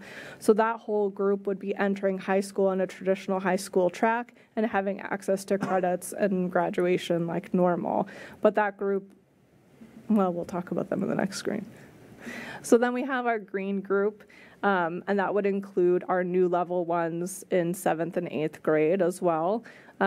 For these students, our goal is simply a 4-year pathway to graduation and gaining credits in every class. So it's possible that level 1s might not exit services before they graduate high school, but they will graduate high school with all of their credits, and they will have pretty high language proficiency and be pretty okay for college or career readiness, whatever their goal is. So here's the staffing at each building. So as I said, we're very lucky with the staffing that we have. But in addition to the staffing that we have, the level of preparedness and the skill set of our ESOL teachers is really remarkable. So each line is an indication of what licenses each position holds. So you can see some of those people have like so many certifications, it was hard to fit on one line. So the level of service and understanding that our teachers are able to provide to students is really outstanding and really speaks to why our growth is so incredible. So the staffing in Virginia, the SOQ, is at 1 to 50. So at that rate, we would have 2.5 ESOL teachers. We've been able to increase our staffing over the past several years due to locally funded ESOL staff from budget and the advocacy of you all in order to do that, which has been wonderful. We also have utilized things to increase dual certification for many of our gen ed teachers. So one of them being the GMU cohort that we did in 2019, 2020. We had 6 teachers from Falls Church that participated in that and completed it, and they were able to add on their ESOL endorsement. Excuse me. But the VDOE also each year provides a free Praxis Prep program, and this year Also in 2019-20, we had 2 teachers complete that, and this year we have 3 enrolled currently. So I will say that a few years ago, Virginia changed how teachers can receive their ESOL license, in that if teachers already had a teaching license, they could simply take the ESOL praxis and add on their ESOL licensure without taking any methodology or courses in how to teach language learners. I'm a little uncomfortable with that, a lot uncomfortable with it. So it's really important to me that we provide the support for our teachers that want to add on that endorsement of how you actually support English learners and multilingual learners inside the classroom, because taking a test is one thing, but actually working with a multilingual learner who's new to English and you need to help them access a 5-paragraph essay, that's a different experience. And lastly, this is the growth. I know you guys, you saw this same slide when Dr. Weileman did his presentation about assessment, but for me, it's a real celebration of our team and the incredible work. It's a celebration of the increased staffing. I mean, just looking at the Mary Ellen Henderson line there and the change from 2018-19 when we had 0.75 ESOL teachers supporting Mary Ellen Henderson to 21-22, where we have 2 full positions supporting English learners. Like we over doubled our growth rate in that, and it's just remarkable. I mean, the ability that we're able to provide services to students and what we're able to do for multilingual learners. So just for reference, we're supposed to have a growth rate of 10% like in the state. So that's pretty good. I'm pretty proud of us. And I will say, when Dr. Noonan interviewed me and hired me, he asked what my goal was for the ESOL program in Falls Church City Public Schools, and I said my goal was to have the best small program that there is, and I think we're on our way. We're real close. I would put us up against anybody, actually. And let me just say something about that last slide without getting too much into the political realm. I think it's really important for the board to understand that there is a move afoot by our current administration in the state and the Virginia Department of Education to do away with growth measures as part of our accreditation program. To utilize simply just SOL pass rates. And so if you think about sort of the presentation that Dr. Santiago just shared and the analogy of, taking a New York Regents exam in Spanish and how you might have done, and knowing how our kids progress through the levels and are fairly successful. And we do look at growth over time.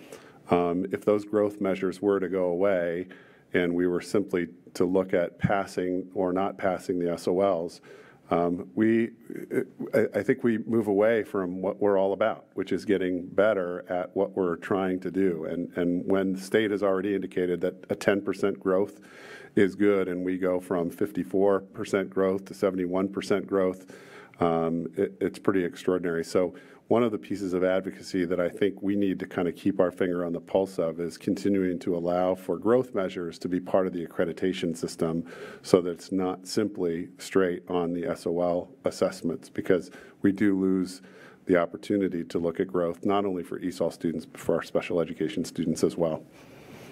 So. Thank you, Dr. Noonan. I know we had discussed that at our legislative breakfast with our colleagues in Arlington and Alexander. Is there anything as a board that we can do to support those efforts? I think we just need to monitor the situation. I don't think it's going to happen overnight, but I think the more we see sort of movement down that path, the more we need to push on our local legislators to go to bat for us, and also get more influential with the State Department of Education. I will say the vast majority of my superintendent's colleagues are pushing against that as part of our legislative program in VAS, and continue to write letters on behalf of that effort. Thank you. And Dr. Santiago, thank you again. Yes, Ms. Silverman. Dr. Noonan, do you think that's more of a rulemaking through the department, or is that going to be a legislative action? It's a great question. I would assume that the State Board of Education will have to adopt that policy. So it won't be a rulemaking through the DOE, but I do think it could be adopted by the Virginia State Board of Education. So influencing those colleagues of yours, I think, will be important. Secondly, thank you very much for the presentation. This was really informative. Do you think that we are at the level of ESOL teachers that we need to be at? Like, what is your view of what you need in order to implement your program successfully for next year? The number of ESOL teachers? The number of positions, I guess, not number of people, but number of positions. Yeah, I think right now we're staffed very appropriately for the level of need. We're able to really provide the level of service that we can. Yeah. Okay, that's great to know. And then I think this is probably more for you, Dr. Noonan, or maybe for both of you, I don't know. Teachers who are doing both ESOL, well, not just both, but many things, ESOL, biology, 6 to 8 science, 6 to 8 mathematics, just a plethora of tasks. When they get the ESOL certification, do their other responsibilities drop at all, or is this just a complete add-on, and are our teachers getting the supports they need in order to just, do that one more thing that's now added onto their list? No, I think it's a good question. I think that slide indicates their licensure. It doesn't necessarily mean that they're doing all of those things. So, for example, I'm licensed in special ed. I'm licensed in administration. I'm licensed in multiple things, but I only do one thing. But we do have some teachers, for example, who went through the cohort at George Mason a couple of years ago that have co-seated ESOL kids in their standard level classes. And so they're differentiating instruction. They're looking at teaching content through or language through content appropriately in their classrooms, and they're trained to do that. Okay, thank you. Yes, Dr. Dimick. Thank you very much for your presentation. Since we just spoke about growth, how is growth measured? Oh, that's a great question. I should have said that. So it can be of two ways for multilingual learners. So if a multilingual learner passes their reading SOL, that counts as their growth. If a multilingual learner does not pass their SOL but shows benchmark growth on the WIDA assessment, so from last year's WIDA assessment to this year's WIDA assessment, they made appropriate growth that the VDOE has created indicators based on WIDA levels and grade levels and how much you had to move your proficiency in order to show growth. If they move that proficiency, that will count as their growth indicator rather than not passing the SOL. Yeah. Yes, Ms. Tice. I'll just echo everyone's sentiments about thanking you so much. This was really informative. I spent a lot of time with it earlier today and just felt like I learned so much. So I appreciate that.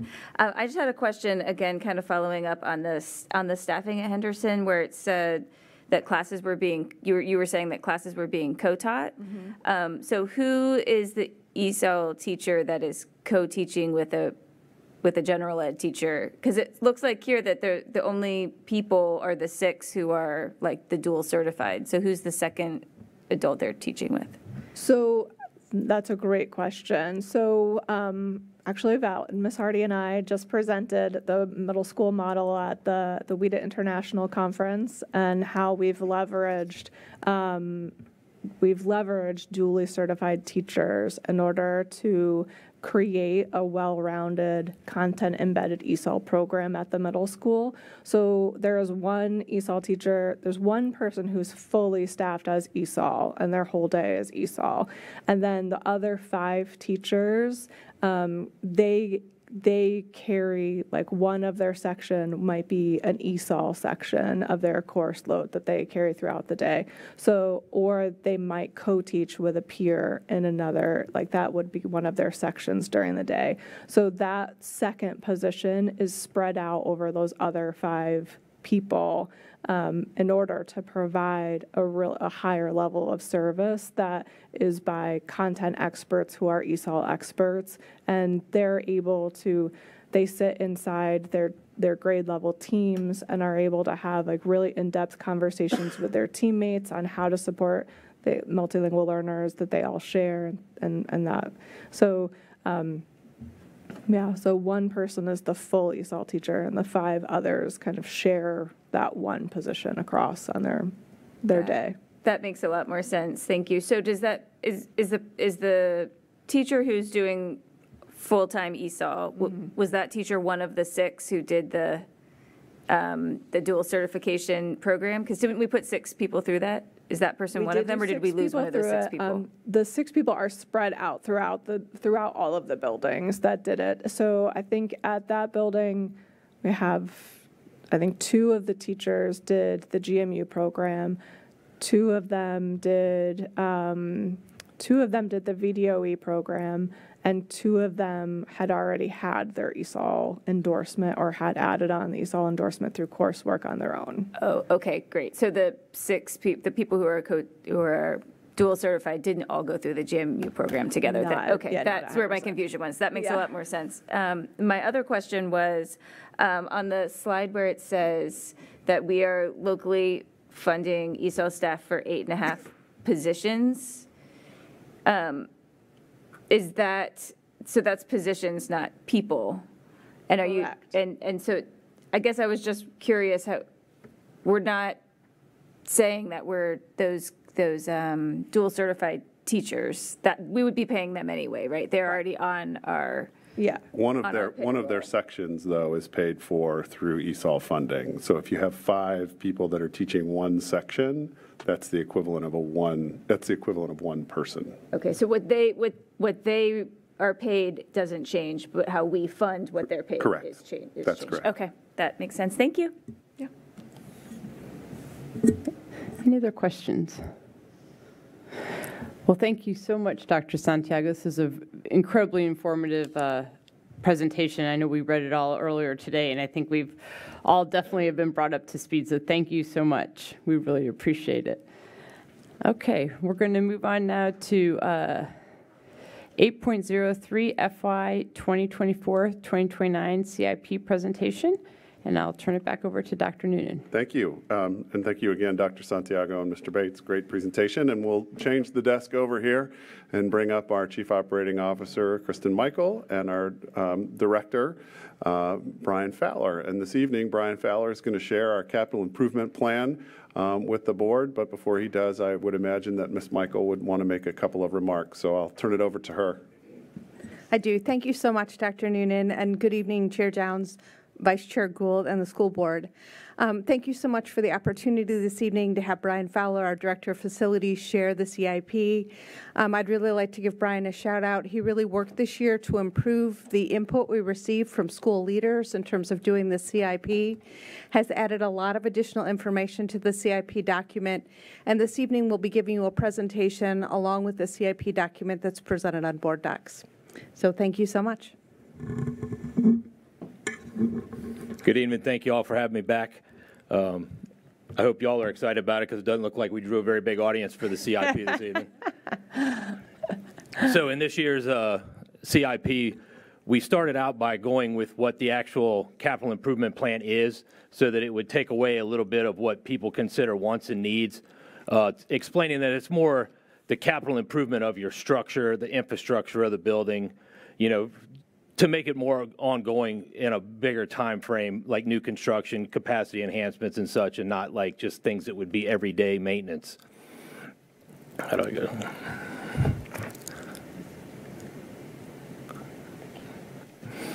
The next one we have here is the enrollment projections based on through 2037. As you can see, based on current projections, we're still in a very good space. The schools are well in hand to be able to handle the enrollment projection for a good period of time.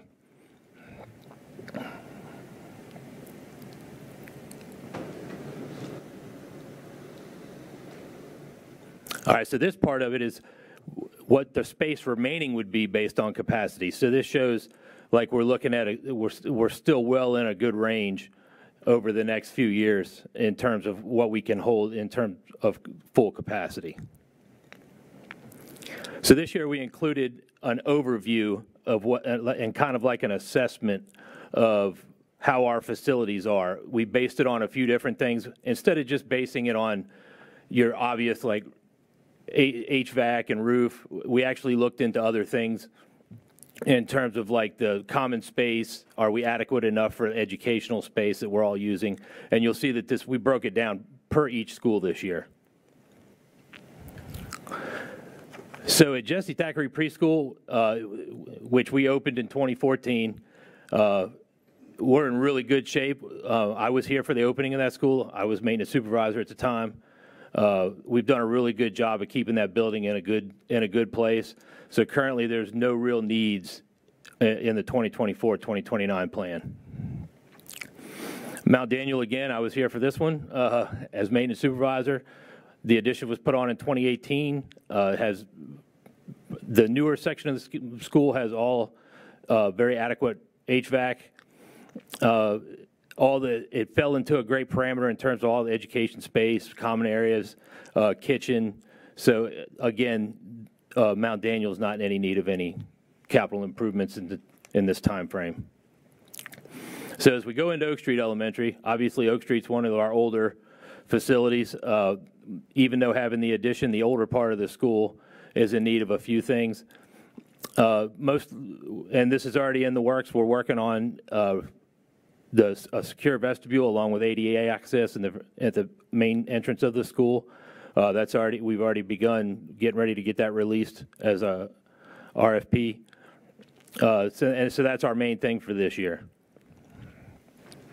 Mary Ellen Henderson Middle School, as you'll remember from last year, we talked about the HVAC replacement. It's on pace to begin at spring break at the gym area of this year, and then to be completed the entire school this summer. So Meridian, I hope that we don't find that we need a whole lot there, since we just put a lot of time and effort into that one. But in terms of as a campus, we do need to look at replacing the concession stand, upgrading the concession stadium area, maybe to include some, bathrooms and a little bit more storage space, and just kind of revamp it to kind of match how wonderful the facility is. So besides that, though, the school as a whole not looking at anything except for the stadium complex. So this year we did open it up. We did have a little bit of input. We released it to some administrators and staff to get what they thought we might need. And what we did find was they leaned more towards stuff that are what I would consider wants and not necessarily a need, and definitely didn't fall within the CIP scope.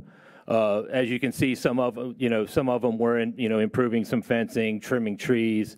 This is all part of a daily maintenance schedule. Some of it would fall into maybe a one-time funding, like replacing blinds. But we found, and we've let the administrators know that this falls more into you got to let us know. And we did it we had somebody from every school actually put some input in. And so these were just to give you an overview of what their requests were. We included that in there as well.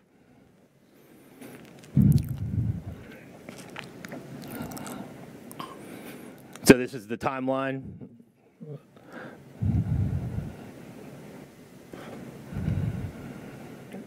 And I believe that's all I've got for you. Thank you so much, Mr. Fowler. Any questions? Yes, Dr. Dimick. Thank you very much for your presentation.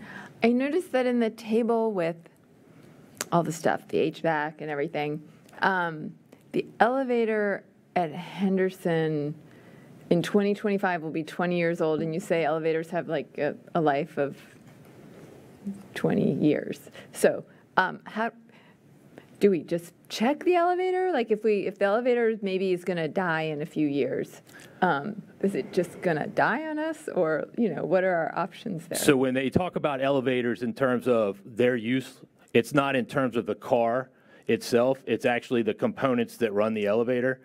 Unfortunately, due to a power issue we had this year, we lost the main board So we've already kind of upgraded the Mary Ellen Henderson. It took about a month and a half to get the part. So it's in a really good place right now. If I can jump and tag on to that, I noticed the same thing about the roof at MEH. So you don't anticipate us needing to replace that before fiscal year 2029? You think we can? Yes, no. The only time that we'd really need to start looking into the roof at Mary Ellen is if we are in any kind of the solar panel discussion. If we ended up having to put any kind of solar on the roof of Mary Ellen, we would want to get the roof done before we touched on that. To date, knock on wood, we've had no issue with Mary Ellen's roof whatsoever, and we walk them constantly. Due to the fact that it's on the hill, it's a little bit higher. You don't get all the leaves, limbs, stuff like that on there. It stays relatively clean at all times. So, and we're in really good shape. Okay, that's great. So you all occasionally will inspect it and take a look at it? Yep, most definitely. Okay, great. That's great information. Any other questions? Yes, Dr. Dimick. What's a Bogan system? Sorry. Or Bogan, I don't know. So a Bogan system is what the school uses to kind of communicate within itself. It has like this, they'll hit a button in a classroom, it'll speak to they can talk into the speaker to speak back to the office. Since we've upgraded, since Mary Ellen and Meridian have kind of tied together, we need to look at that as like one campus, one school. So we need to look into, and we've already started trying to get the pieces together in terms of tying the two together so that they can keep it separate when they need to keep it separate, but in case of an emergency at either school, they'd be able to communicate it through both. I only laughed because I asked the same question. Not this time, but very recently, because I've never heard an intercom system called a Bogan system before. So I guess it's a brand name? Yeah, it's really just the brand. Oh, okay. So it's the brand name. But it sounds like it is a potential safety issue with our most recent. Yeah, I think that's when they discovered it. Yeah, that's right. I think that was exactly right. When we had our safety and security mishap last year, we determined that when somebody makes an announcement at the middle school, you can't hear it at the high school, and vice versa. So the idea is to tie those two systems together. If you ever get the Mary Ellen Henderson news, and I'm on the listserv, Adam White often will put out the Bogan is down, the Bogan is down, and so that's sort of what's happening there. I have a couple comments and questions. One is, Dr. Noonan, I know that during the construction of Meridian, we had gone back and forth about lights for the tennis courts. Is that something that I know, and we had thought about, sort of like we did with the turf field, going in half with maybe Parks and Rec? Has there been any discussion about that? Or is that on the plate at all? Yeah, go ahead. I'll let them. I'm super excited I'll let them take the joy. Brian recently got a quote for installing those lights, so that's something that we're actively working towards. Okay, that's terrific. I think that will, again, in terms of rental, I think it comes back. I think about when I remember those discussions, and originally we didn't have the lights on the turf field. And I mean, people are there till 11 o'clock at night renting that facility. So I think the money will come back to us. So that's terrific. Ms. Michael, I had a question for you. I noticed I think it might have been the other presentation, there was a note about, for Oak Street Elementary, the $1.2 million from the state. Is that good? Have we received that, or is that still in the works? Or the state is paying us that funding in this current year because we committed to them that we would be spending it. So Brian and I have been working with the general government and their procurement staff in terms of that RFP and proposal. So what you'll see coming out in later this month, hopefully at the end of this week, we're going to put out a request where we will qualify people who will be able to bid on it. So it's like a pre-proposal process where we qualify the bidders. Once that is completed, we'll be releasing the full RFP in terms of getting that work completed. Okay. So yes, the state is paying us, and we will ensure that we get that done to receive the state funding. Okay, great. And we are scoping that a little bit bigger than we had originally planned to scope it. And part of the reason for that is that we had a nice conversation with Senator Saslaw, who indicated that he might be able to help us out with some additional funding at the state level. So we'll have dueling plans, one if it does work and out, and another if it doesn't. Okay, great. That's great news. And I would be remiss, Mr. Fowler, if I didn't take off my school board chair hat and put on my baseball mom hat for just a second. So I just want to throw out there whatever love we can give to that poor baseball field. I have to just tell you the story. I was driving a bunch of little leaguers, and they were talking in the back about how bad the Meridian field. These were 10-year-olds. So please, whatever love we can show the baseball field. I have to do that because the baseball families are often asking me for assistance in my official role, so I just had to put that plug in there. So anyway, to give you a little familiarity into my background and how I started here, I was softball coach Oh, that's here. right. That's right. That's how I started 8 years as the girls' varsity softball coach. This year we had to do a few upgrades to baseball in terms of just filling in some holes. I don't know if anyone knows, it's actually built on an old dump. So as the ground settles, we start to get into some trouble. We had to bring in some sod and make some changes. But you'll be happy to know that they're getting ready to fire up, putting the electric in for the press box in the next week or so, and That's then great. we'll be looking at having the press box by the end of January. Great, thank you. And I did really like that the piece of it about I really enjoyed looking at the non-CIP related requests from the schools. I think that gives us a lot more, just an understanding of what some of the needs are, even if they don't meet the level of CIP. I thought that was really helpful. So thank you for that. Yep, thank you. Any other questions from anyone? Okay, well, thank you very much, Mr. Fowler. Thank you. I know we've kept you late this evening, so thank you for waiting. This is really helpful. Thank you so much. Okay, we're going to now move on to and thank you, Ms. Michael, as always. We're going to move on to 8.04, adoption of 2023-2024 and 2024-2025 school calendars. This has been a long time coming, and I don't know, Dr. Noonan, did you want to kick it off? I would just say this, and first is thank you to the board for, one, developing a school calendar policy that makes it really straightforward to be able to develop a school calendar. There's no calendar that's ever perfect, and we simply do the best we can given the community that we have, and I think you all have taken that into account. I did want to give you one bit of feedback that I think we're going to be able to overcome that we just received yesterday, so it's a little late in the game to bring that. But there was some question about how we might be able to, and we've gotten mostly positive reviews. This is the first sort of mixed review about having graduation right after the Memorial Day weekend. And so one of the concerns was for staff specifically, if we had the graduation at 10 o'clock in the morning, would we be able to come in, have everything set up in time, and be able to pull off graduation at 10 a.m.? And after consideration, to be able to allow, for example, our seniors to do their walk through the schools, that could happen potentially on the Friday before.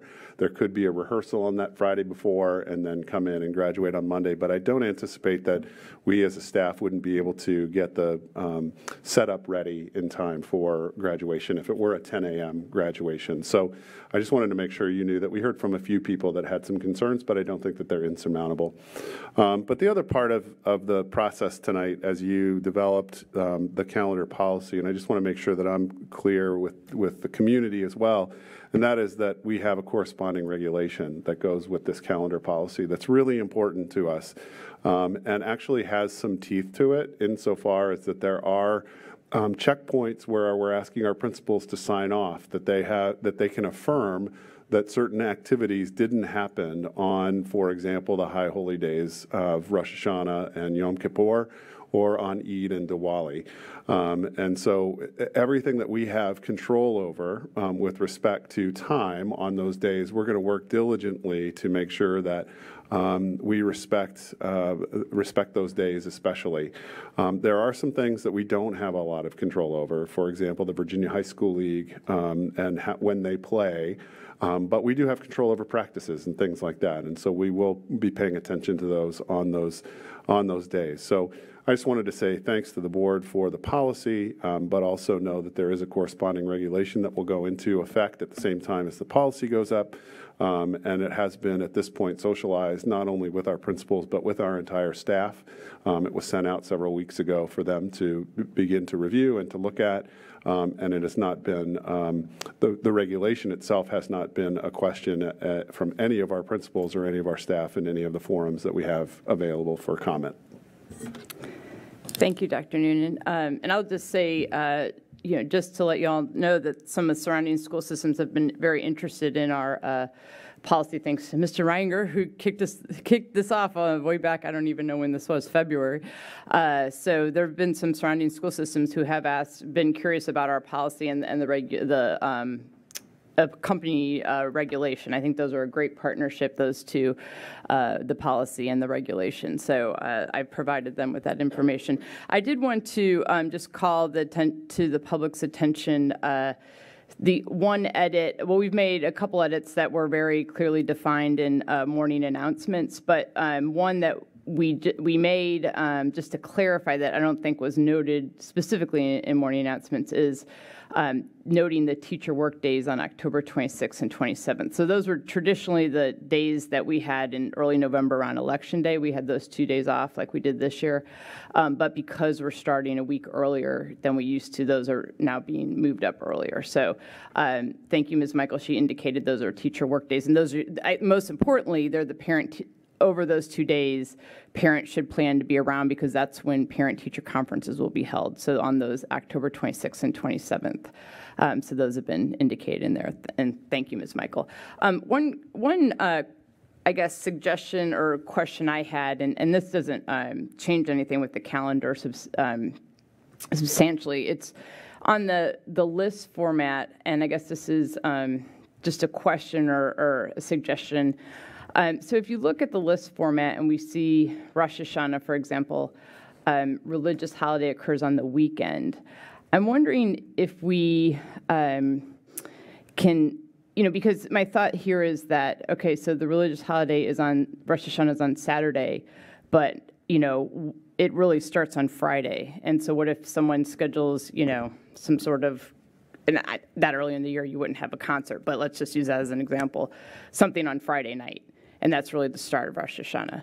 So I'm wondering if we could, and I asked my resident expert, Dr. Dimick, and she thinks, she wasn't sure of Diwali, but she thinks Eid might also be like that. So I'm just wondering if we could maybe look and make sure which of those holidays starts on sundown the day before and indicate that on there. Because, again, I don't want people, if something is happening on a Saturday, but it's really starting on Friday night, I don't want things being held on Friday night. Yes, we can certainly note it. I do think on the grid side of the calendar, if I could interject, yeah. We did try to indicate which ones start at sunset the night before. So if we look at September of 2023, when you see Rosh Hashanah, in parentheses behind that, we put begins sunset 9/15. Right. And the other thing, if I can also interject, we had talked about in terms of helping the schools to ensure that we're following the regulation, also creating a separate list of all of the dates when we won't have events due to the religious holidays that are on this calendar, to try to, again, provide more guidance and then support to the people that will be overseeing that per the regulation. Okay, so if I'm understanding, Ms. Michael, and not to get too far into your operations lane, but so you're saying that in addition, there will be an internal list that goes out to the staff? Yes, that's what we were thinking. Okay. I would be fine then with that, if that's, if that's something that, just to remind people about, and I know VHSL is hard, but again, just if we can help remind staff that, even though something occurs on a Saturday, it's actually starting on a Friday night. That would be great. Does anyone have any comments before we vote on these? Yes, Ms. Silverman. I have two. One, I just want to clarify, we're not able to have any sort of sport practices in the month of July. Is that correct? That is not completely correct. We have traditionally had practices in July for those sports that start early.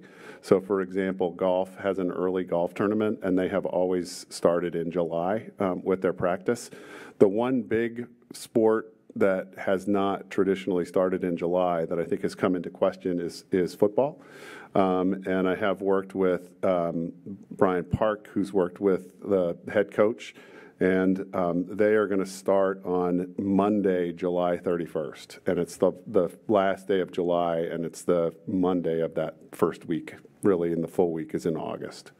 Okay, I thought that there was some state rule about starting earlier than August 1st. The rules were associated with the calendars, we're finding out, and they're more around the number of practice days that you have before a scrimmage and before a game. You have to have, and I'm sorry I don't have the number of days exactly in front of me, but I can share those in the Friday update with everybody, that indicates there's a certain number of days you have to have a practice before you can scrimmage, and there's a certain number of scrimmages you have to have before you can play, and that's specifically football.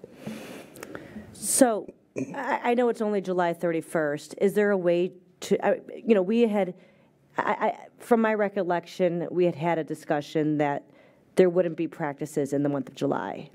And I think that was clearly stated at a previous work session.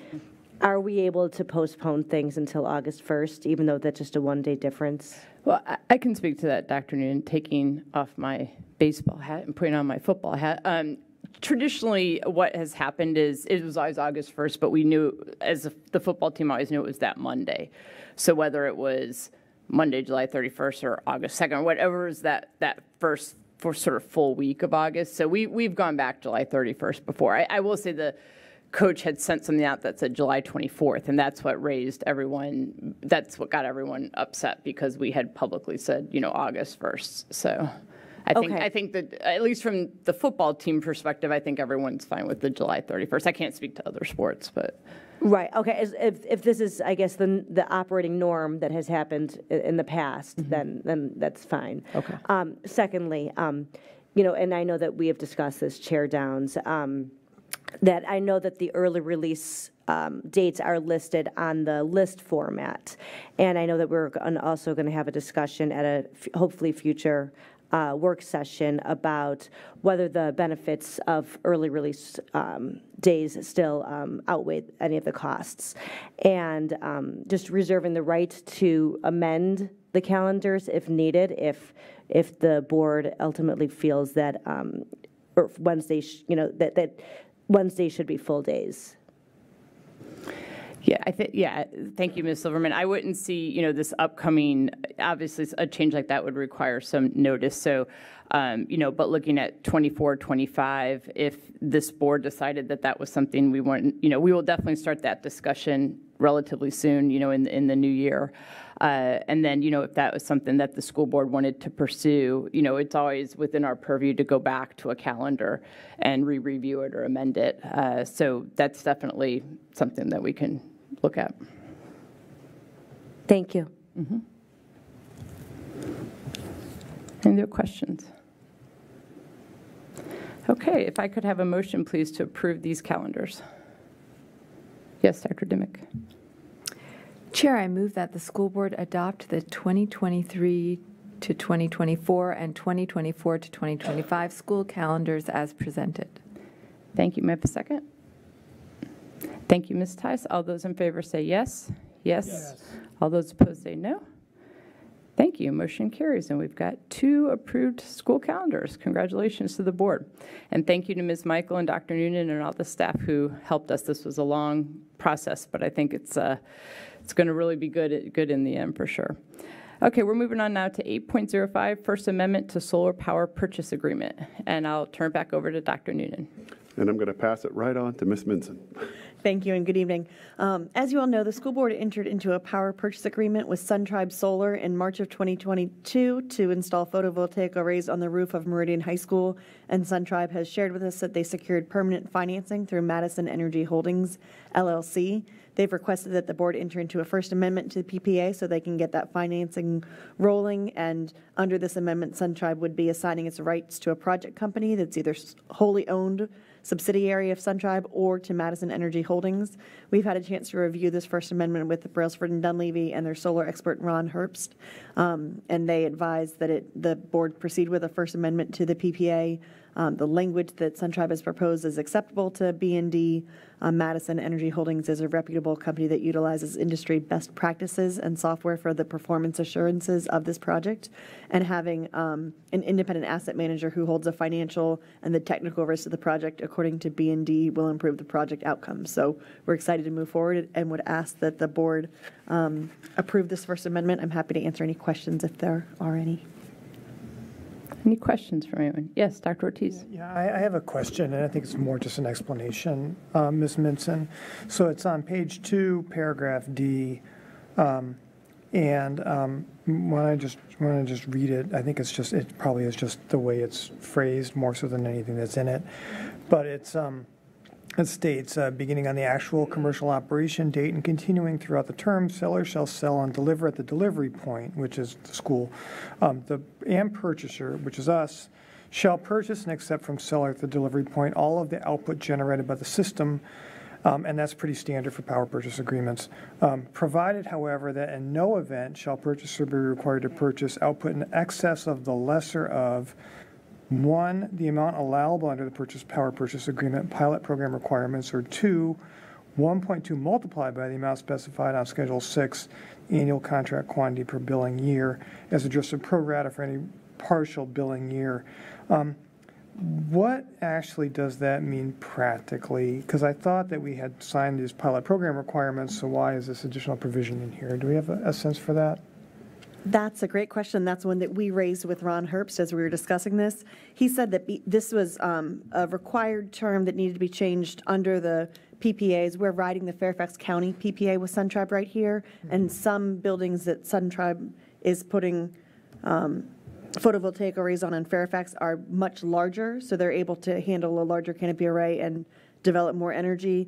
Ron has shared that this 1.2 multiplier doesn't matter for our project. The cap isn't relevant because we won't ever hit that based on the number of photovoltaic arrays that we can put on our roof because it is smaller. So while this is a material term to the terms within the power purchase agreement, it's not going to affect the output that we receive, so it's not a material term for our project. Okay. So stated maybe a little differently, perhaps if the solar array was sized, like was just gigantic or something, and there was all this excess power, we would be obligated to purchase it, or the lesser of some amount, and then they would be free to sell the remainder. That's how that works. That is my understanding, yes. Okay, very good. Thanks. Sure. Any other questions? Okay, if I could, Dr. Ortiz is the only one with the background to ask questions on this one. If I could have a motion, please. Yes. Yeah, I move that the school board authorize the school board chair to sign the First Amendment to the solar power purchase agreement as presented. Thank you. May I have a second? Second. Thank you. All those in favor say yes? Yes. Yes.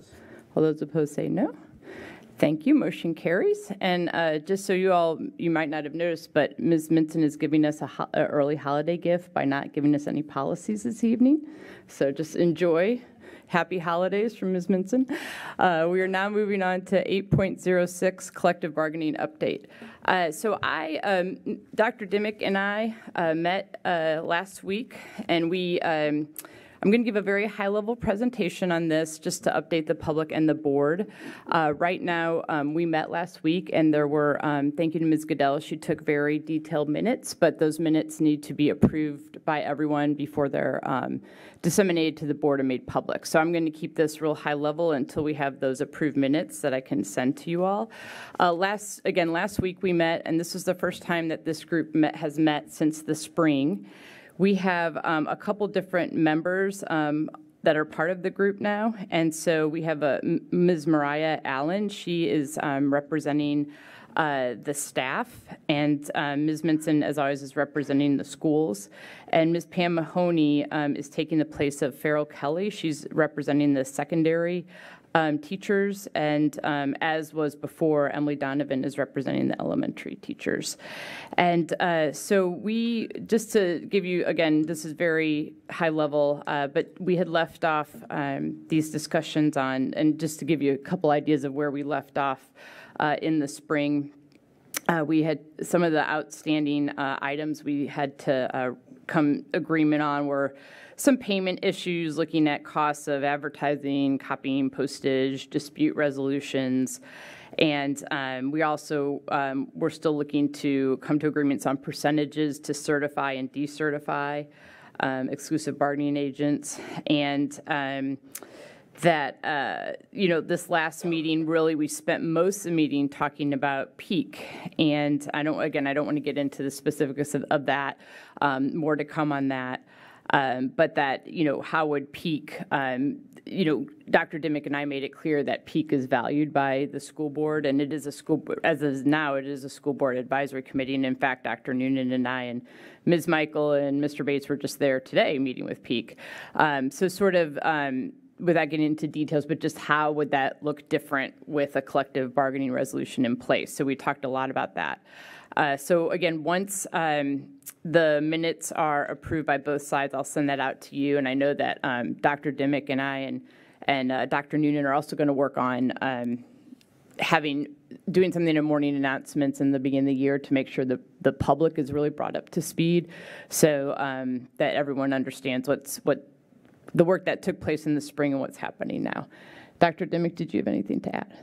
Okay, Dr. Noonan, anything to add? And Dr. Noonan, as was before, is our neutral chair. And Dr. Dimick and I are representing the school board, and Ms. Michael and Ms. Hardy are representing the administrative side of the house. So, okay.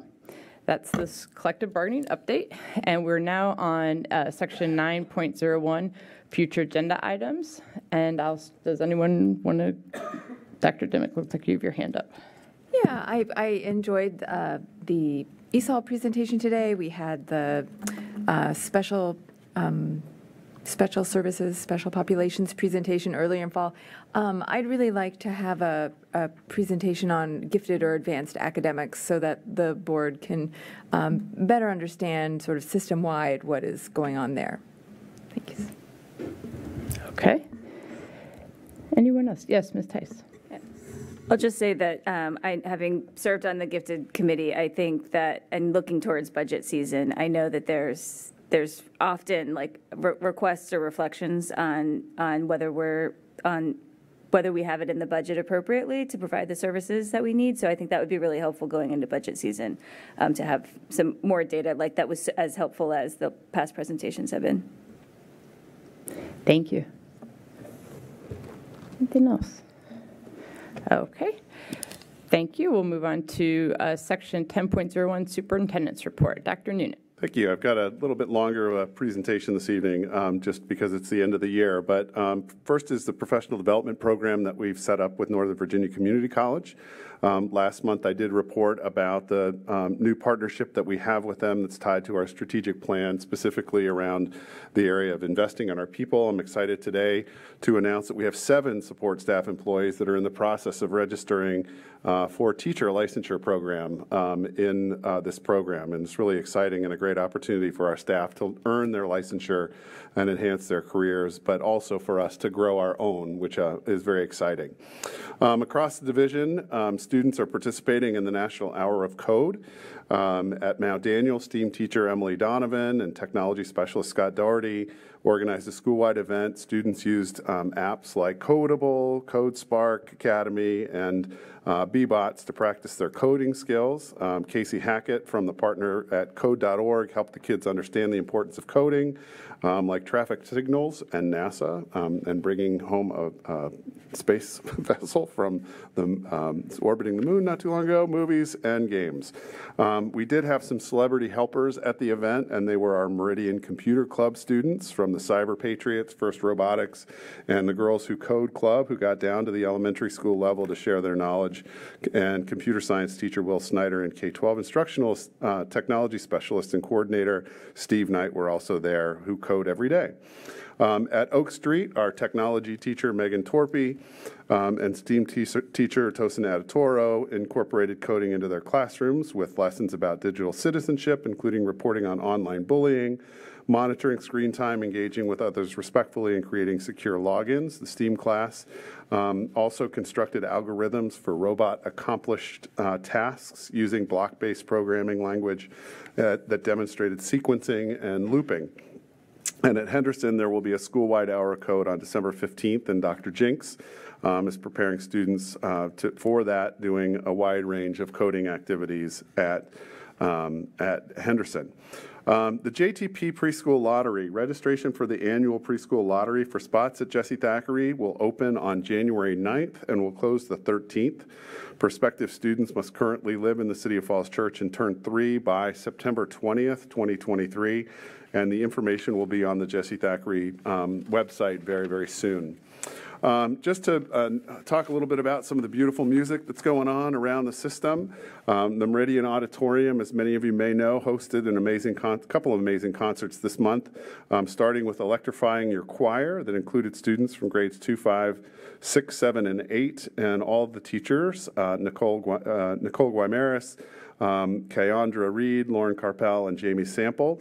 We're all there, and after a 3-day workshop with 2 professionals in the music industry, Laura Kay and Nathan Blake, students performed on the big stage in front of a big audience at Meridian. It was our first real big sellout at Meridian High School, and it was really an excellent way to kick off sort of the holiday season. And we do want to thank the Ed Foundation for their support of this district-wide collaboration as it was funded through the Ed Foundation. Additional beautiful music from our school bands and choirs, and kudos to the musicians and the teachers that have worked so hard to make that happen. We've enjoyed the Henderson Winter Band concerts led by Jonathan Mills, Meridian's Winter Instrumental Concert led by Mary Jo West and Claire Smith. Oak Street Band and Chorus concerts took place, and tonight in the school gym led by Kayandra Reed, Carolyn Sweterlich, and Claire Smith. And tomorrow is the Henderson Choir Concert led by Lauren Carpel and Jamie Sample, and Thursday is Meridian's Winter Concert that's led by Jamie Sample. The Meridian musicians have also been out in the community performing at many events, and we're looking forward to a visit from the choral singers at Central Office in the not-too-distant future. I think that's coming up Friday, so we're really excited about that. In terms of holiday cheer, the Ed Foundation has been, again, extremely helpful. Our school social workers, Sarah Clowder, Colleen Hoover, Robin Borum, and Gada Khalif, and parent liaisons Rena Portillo and Pilar Leon are taking care of families. It's also heartwarming to know that the donations from the community members to the Family Assistance Fund has been extraordinary this year. We have 225 families that are celebrating the holidays through the generous donations of our community, and our friends at Ireland's 4 Provinces donated hundreds of toys and games to kids as well. And lastly, the December Days of Joy. We are in the 3rd week of the December Days of Joy countdown to winter break, and everyone has enjoyed the really fun activities. I was a little worried that I have to make another weather call when I saw tomorrow's blizzard day. Everyone except the weather forecasters are invited to participate, but wear white for being a snowflake, if you're a snowflake, or want to look like a snowflake. Maybe that's not a nice thing to say anymore. I don't know. But speaking of calendars, the Curriculum Instruction and Assessment Team, led by William Bates, has put together a winter fun challenge like we've done in the past, and suggestions for entertaining activities for families and students to attempt during the winter break. It's both in English and Spanish, and will start to be distributed tomorrow via our usual communication channels. And just an example, day 1 is history, and it's history around the U.S. Having a hard time reading it. But there's history, math, reading, art, geography, writing, PE, music, science are all involved in those winter fun challenges. And we hope that many of our students will participate in it and come back and tell us a little bit about their experiences.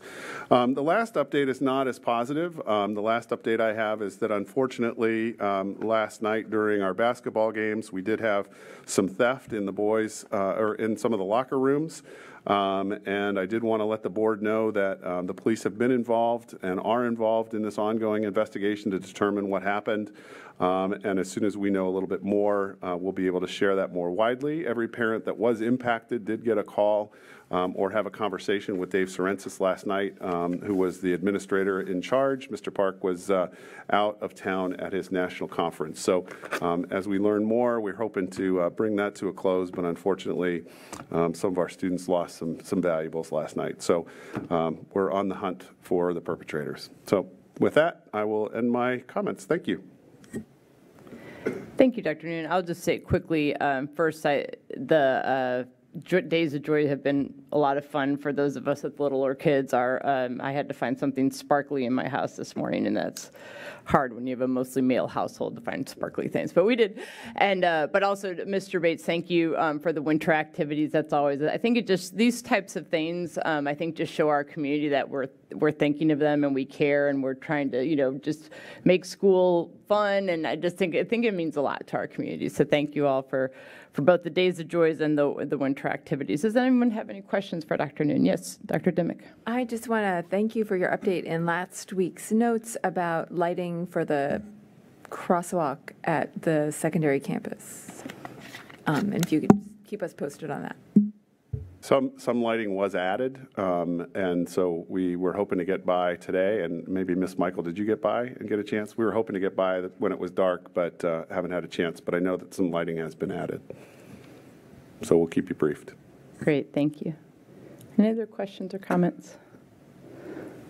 Okay, well, we'll move on to board and student liaison comments. Mr. Kasher, I don't mean to put you on the spot, but do you have any comments from the student side of things? Like we spoke about hate today, and I'm grateful that our school is doing speaking about hate and teaching people about anti-Semitism, and I'm grateful to that. We also had a give day recently. It was cool because it also reflects the mission of the school as we understand that we're part of a global community and we're giving back. Our basketball teams are doing well. So the girls basketball, I think they're 5-0, and the boys basketball is, I believe, 4-3. And then I think we're having a winter formal coming up soon, and a teacher versus student basketball game that's going to precede that at Meridian High School. Great, thank you. That's a great update. Yeah, I was at the girls' basketball game last night, and one of my friends who's not a parent was questioning the attire of our students because it was pajama day. So that, but thank you. That's a great update, and I know that there's been a lot of work at the high school after in terms of the hate and the anti-Semitism incident, and so it's good to hear that you participate in that and students are participating in that. So thank you for that update. Okay, Ms. Silverman, do you have any updates? Nothing in addition to the legislative meeting we went to with Arlington and Alexandria. I do want to add that our delegate, Marcus Simon, was there, and he's always a great advocate for all things that we need in Richmond. So, anything that the board, any ideas the board has, Dr. Noonan, any of the staff, he always has an open door, and we can always lean on him. Thank you, Ms. Silverman. Dr. Dimick. Thank you. Dr. Noonan covered most of the choral events, but if you did order a poinsettia, tomorrow and Thursday are the days to pick up your plant. The library monthly meeting is tomorrow, but I did get an email update that our Mary Riley Stiles Library is, again, a star library ranked by the Library Journal. And this morning, Dr. Noonan, Ms. Minson, Ms. Hall, and I attended the SEEK meeting. Dr. Noonan gave an update on the budget, on the compensation study. Ms. Hall talked about the sick leave bank, which, if people are curious about that, perhaps Dr. Noonan can put it in his notes to explain how the sick leave bank works. And Kristen encouraged folks to, Ms. Michael encouraged folks to sign up for classes at Nova, since that is coming up. The deadline to sign up is coming up in January. Thank you, Dr. Dimick. Vice Chair Gould. Thank you. We attended office hours last week or 2 weeks ago, and so it was well attended. We had a gentleman who was actually featured in John's video that CPA trying to improve the curriculum with CPA interest, and so we were talking about ways to help integrate.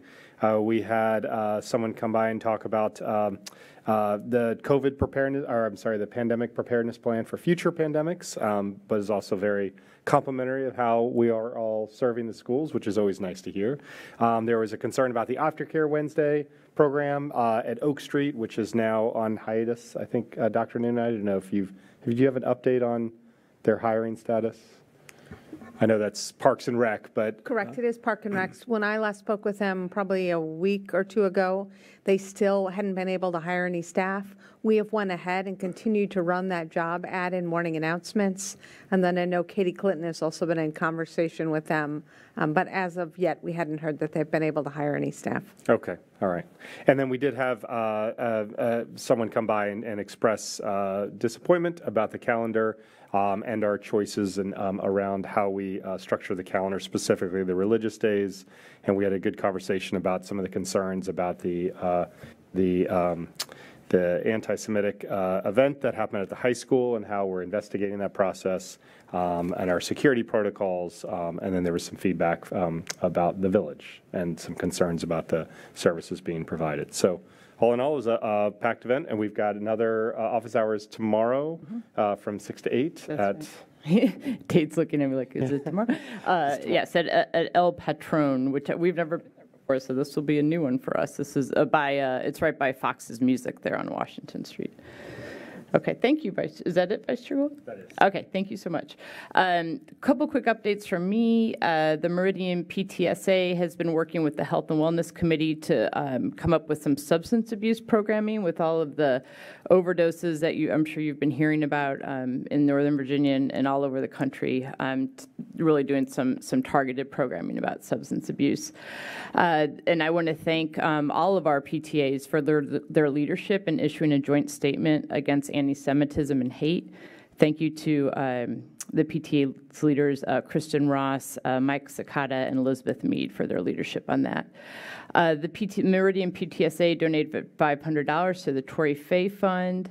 They recently had a cocoa event that raised $1,000 for All Night Grad. They're hosting a cookie and a cocoa event for the staff, and they just distributed $2,700 in teacher grants, and they're very excited about that, and I am too. It's terrific. Falls Church Education Foundation, Dr. Noonan covered some of this. They did, the Falls Church Education Foundation is giving out $26,000 in support over the holidays for families, and it's through a combination of Giant and Target gift cards. And so again, thank you for the partnership of the Education Foundation. And again, when you attend their events, that helps raise money for our families in need. They also approved a $17,000 Artist in Residence program at Meridian that Mr. Robarge, our recently retired art teacher, will be the Artist in Residence. And he's going to be working on different art projects within the secondary education setting. And Dr. Noonan and I and Ms. Michael and Mr. Bates did attend PEAK today. Similar to Dr. Dimmick's comments, we talked about the sick leave bank. We also talked about the teachers have had some questions about when they have to report, how far in advance they have to report before the start of school. So we've had a couple conversations about that. And they also had some questions about the salary study, and so we answered those questions. And that's it for me. Dr. Ortiz, do you have any updates? And just a couple. One is that the ESOL Advisory Committee postponed a couple of meetings to allow Dr. Santiago and Mr. Bates to gather some more data for us to look at with respect to IB, access to IB curriculum by multi-language learners. We'll look forward to front-loading those meetings in the new year. And then, unfortunately, I've had to miss the last couple athletic boosters meetings because of competing school board meetings. Golly. But on the agenda for tonight is a specific item regarding the how the athletic boosters can assist in the requirements planning for the capital improvement projects at the stadium complex. So we'll look forward to engaging through that through the athletic boosters. Thank you, Dr. Teese. I'm going to skip you, Mr. Reidinger. I'm going to come back to you. Ms. Tice. Okay, I have a couple, actually, I guess all three of my committees have met, or I have updates for. Rec and Parks has not met since we last gave updates here, but we're meeting tomorrow, but they did present at the November 28th City Council meeting. They presented their park master plan for the park going in across from Oak Street at the what's known as the Fellows property. So that's exciting that keeps moving along. Health and Wellness Committee, I was able to attend from a parking lot in between Williamsburg and here on my way back home from the conference that we all went to. I made sure to tell them I was not driving and participating at the same time because I was trying to model health and wellness. But they're they continued working in small groups to start focusing on advocacy and education and getting feedback from the community on the issues of substance abuse and digital and mental health and sleep hygiene. And then SPEAK met last week when we were all together with the City Council, so I did miss that, but I got caught up on the minutes. And they looked again at their charge, and they're focusing in on communication and making sure that the special education community members are engaged and included in our communications. And they are also working on some parent training opportunities to come in the new year. Thank you, Ms. Tice. Mr. Reininger. Thank you, Chair Downs. I don't have any liaison assignment reports to give. The Daycare Advisory Board meeting is actually tomorrow, so I may be able to make that. I do have, however, a personal announcement to make, which I think the board is aware of, but for the benefit of the public.